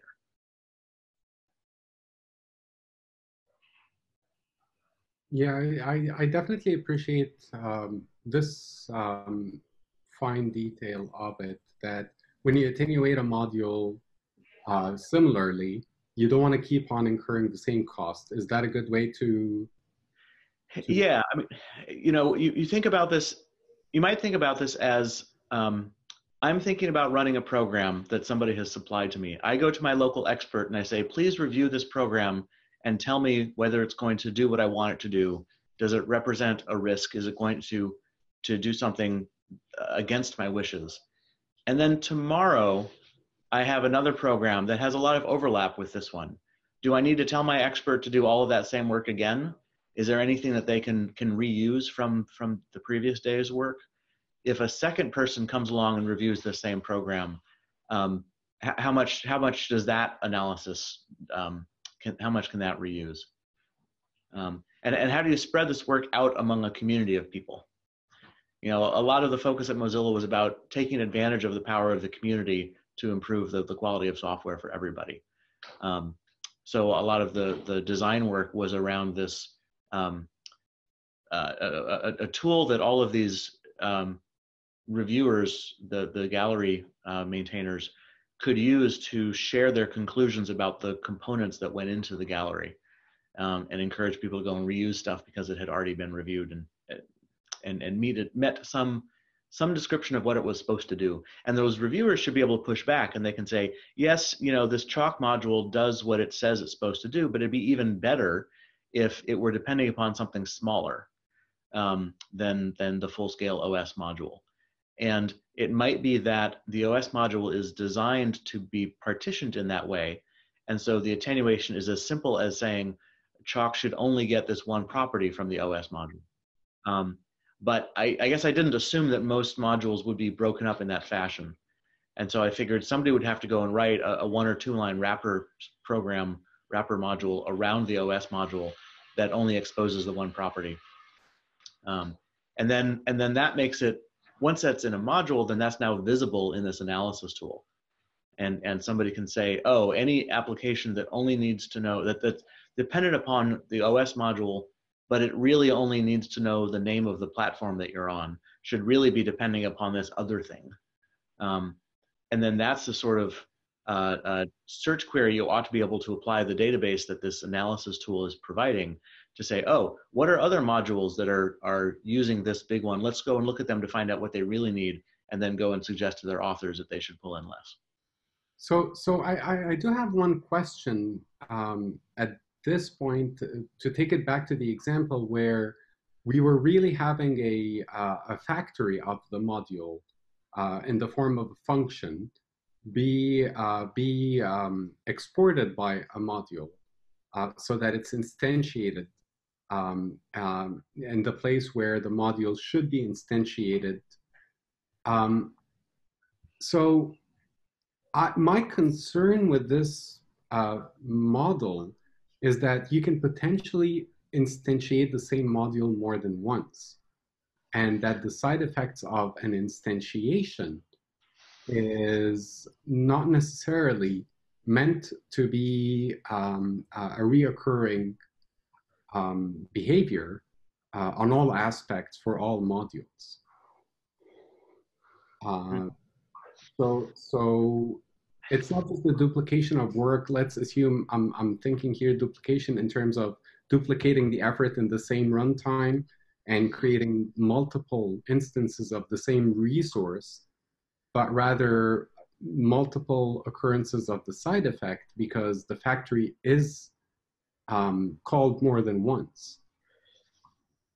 So I think it's a feature of object capability systems that you can't write anything that is instantiable but not multiply instantiable. Or the way Kenton Varda puts it is, there are no singletons. However, if you multiply instantiate something, then you've got the identity discontinuity problems. If the world of one instance interacts with the world of another instance. So for example, if a one of the things that's within the making function is a class declaration, then every time you invoke the making function, you're reevaluating the class declaration, you get a distinct class, and instances of one of those classes is not an instance of the other. If you move the class, if the class is pure, and therefore you can move it outside the making function, then you can avoid the identity discontinuity because they all have the same identity, but it's still the case that anything stateful must be multiply instantiable. So that was the case in E. I argued for that being the case in ECMAScript modules, the original form of the Chris Kowal, Ihab Awad proposal for standard modules that became CommonJS modules did have this multiple instantiation aspect to it. I mean, I guess the benefit of making a function pure, and if a module only exports a pure function, then from an authority analysis point of view, you could ignore it, right? It can't add any new authorities. From a behavior analysis point of view, it's still useful to look at that module, figure out what it's going to do, write down a note about what it's going to do, and then use that note again tomorrow when you're reviewing something that's using that same module again. So it's still nice that it has an identity that you can reference, even though it doesn't come with any authority. If your module graph is built up of resource modules that are each providing some authority to anybody who manages to import them, then that's a bit of this graph that the analyst can pay attention to and record. And then when they have one module that imports a couple of resource modules and has a note that says, I claim that I'm attenuating the authority of these other modules to produce some new product that another module above me can consume. That's another kind of analysis you can do, and you can check that off as saying, yes, based on my understanding of this code, this particular module will provide the limited authority it claims it will. And that becomes a bit harder to work with if all that thing is doing is providing a pure function. Because yes, it doesn't have any authority, which means wherever you're going to do the analysis about who gets that authority, that analysis has to happen somewhere else. And that analysis may be taking place inside a parent module that's invoking the pure function and rearranging it somehow, which means it's not getting its authority from the pure module, it's getting it from something else, probably something bigger with higher amounts of authority to it. So it's kind of like things are now more coarse and you don't have as many different places to go and write down these notes about what the behavior was. So the concerns that you're trying to address, all of those concerns are not just concerns at initialization time among modules. Community review is just as relevant to say the following class that only exists at runtime, or the following function that only exists at runtime, has parameters that are asking for objects that are much more capable than what it actually needs. And it should actually be asking for this much more limited type. Yeah, that's correct. Thing. That's correct. So, the hypothesis that I'm pursuing here is that given that initialization is pure,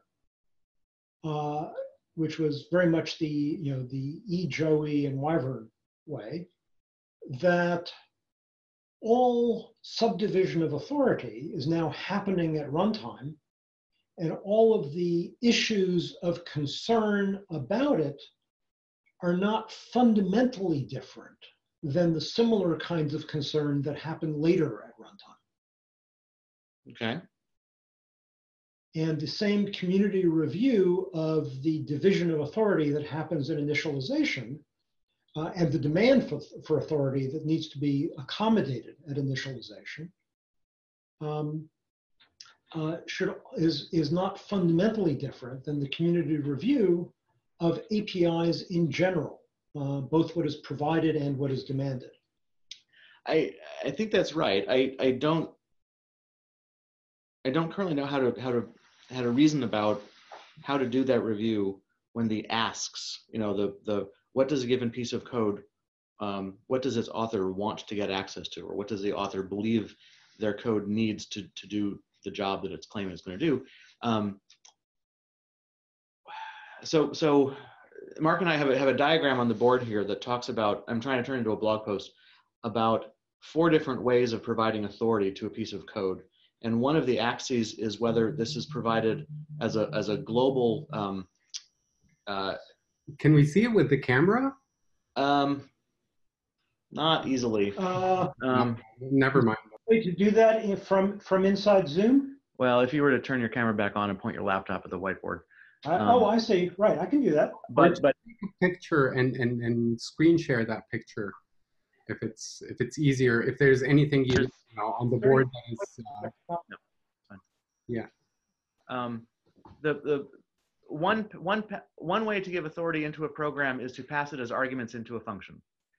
There's another way in which you simply make global variables available to it, and that's what we typically think of as endowments for SES. That's good. And then the other axis is that instead of expecting to see a certain set of names or a certain set of arguments, you have something a bit more interactive. And so you either get a require name and then you call require with strings that indicate what it is you want. Or the 4th category, we call that a power box. And that means you get an argument to your function and you invoke that argument with some names that indicate what sort of authority you want. Yeah, I took a screenshot, so you don't have to keep holding it. Thank you, though. So I'm trying to turn that into a blog post because it kind of ties into what we're doing with SES and patterns for instantiating these things. And what I'm kind of recognizing is that there are some of the ways of asking for authority are more statically obvious than others. And there's this but importing. You were cut off for a second there. Could you just Switch microphone.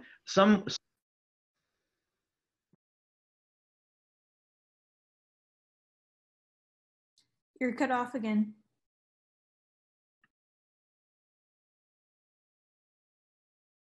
What module you want is because that's what developers have to do anyway. Sorry, I'm just laughing because that was like a Forrest Gump moment there. Yeah. You didn't hear anything. Oh, can you hear me now? Yeah, we can. As soon as you start talking, it's going to cut off again, I'm sure. Oh, dear. Okay. Are we on the right microphone? Yeah, we're good. Let's try. And I'll take down my thumbs up if we can't hear you. Which is happening now. Easier to spot statically than others. And if you are, so the reason that Jetpack used require state.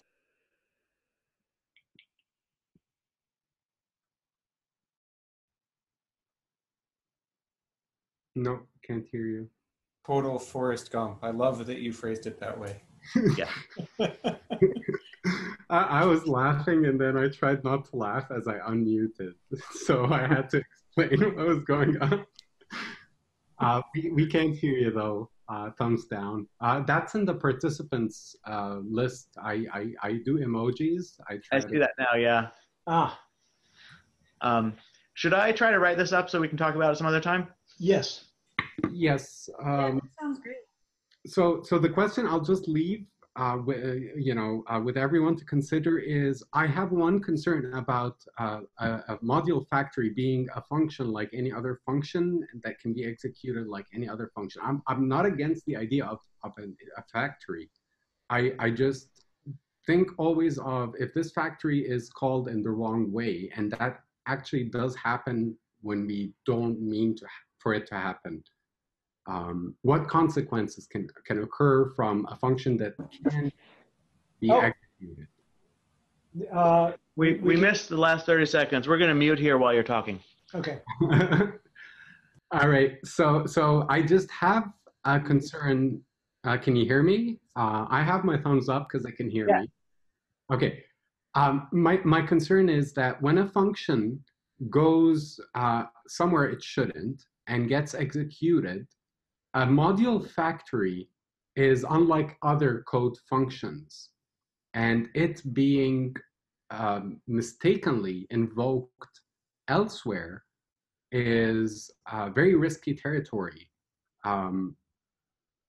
But it's not necessarily wrong to have module factories. It's just maybe I'm worried about wrongly invoked module factories not being as damaging as wrongly invoked functions that are not. Okay, Solly, you got cut off again. Most of that answer, I only heard a syllable at the end. So I think Zoom should really fund me back for the membership. Did you hear that joke? No? Yes, I did. Okay, good. Now I'll try to say something very important. A function that is a module factory being invoked by error, good, Okay. is not the same as a function that is just a function being invoked by error because of a bug. The concern I have is that module factories are indistinguishable from other functions that are being called in the wrong place because of bad code.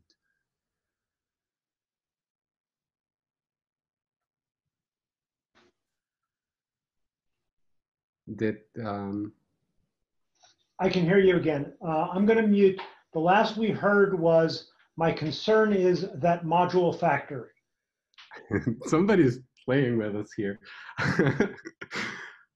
Okay, so I'm saying that unlike other functions that exist already in the code, this new module factory function invoked by accident in the wrong place has completely different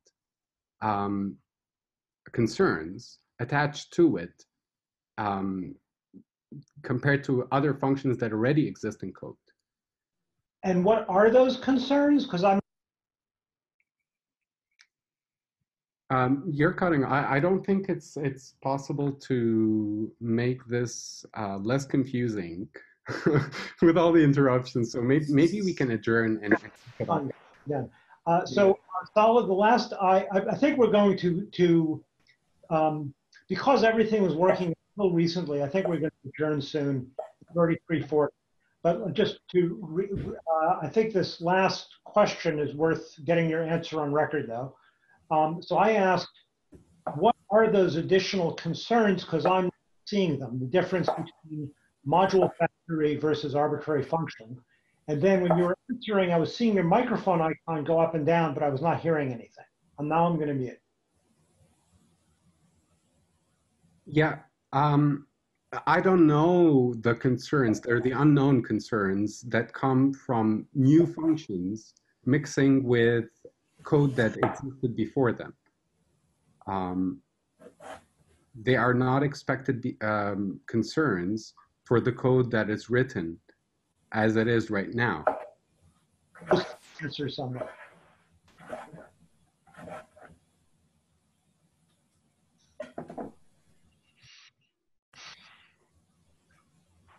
Okay. I have a point also on this topic, but I think the audio is not going to cooperate, so I'll save it for next time. Richard, right now I can hear you fine. Why don't you give it a try? All right.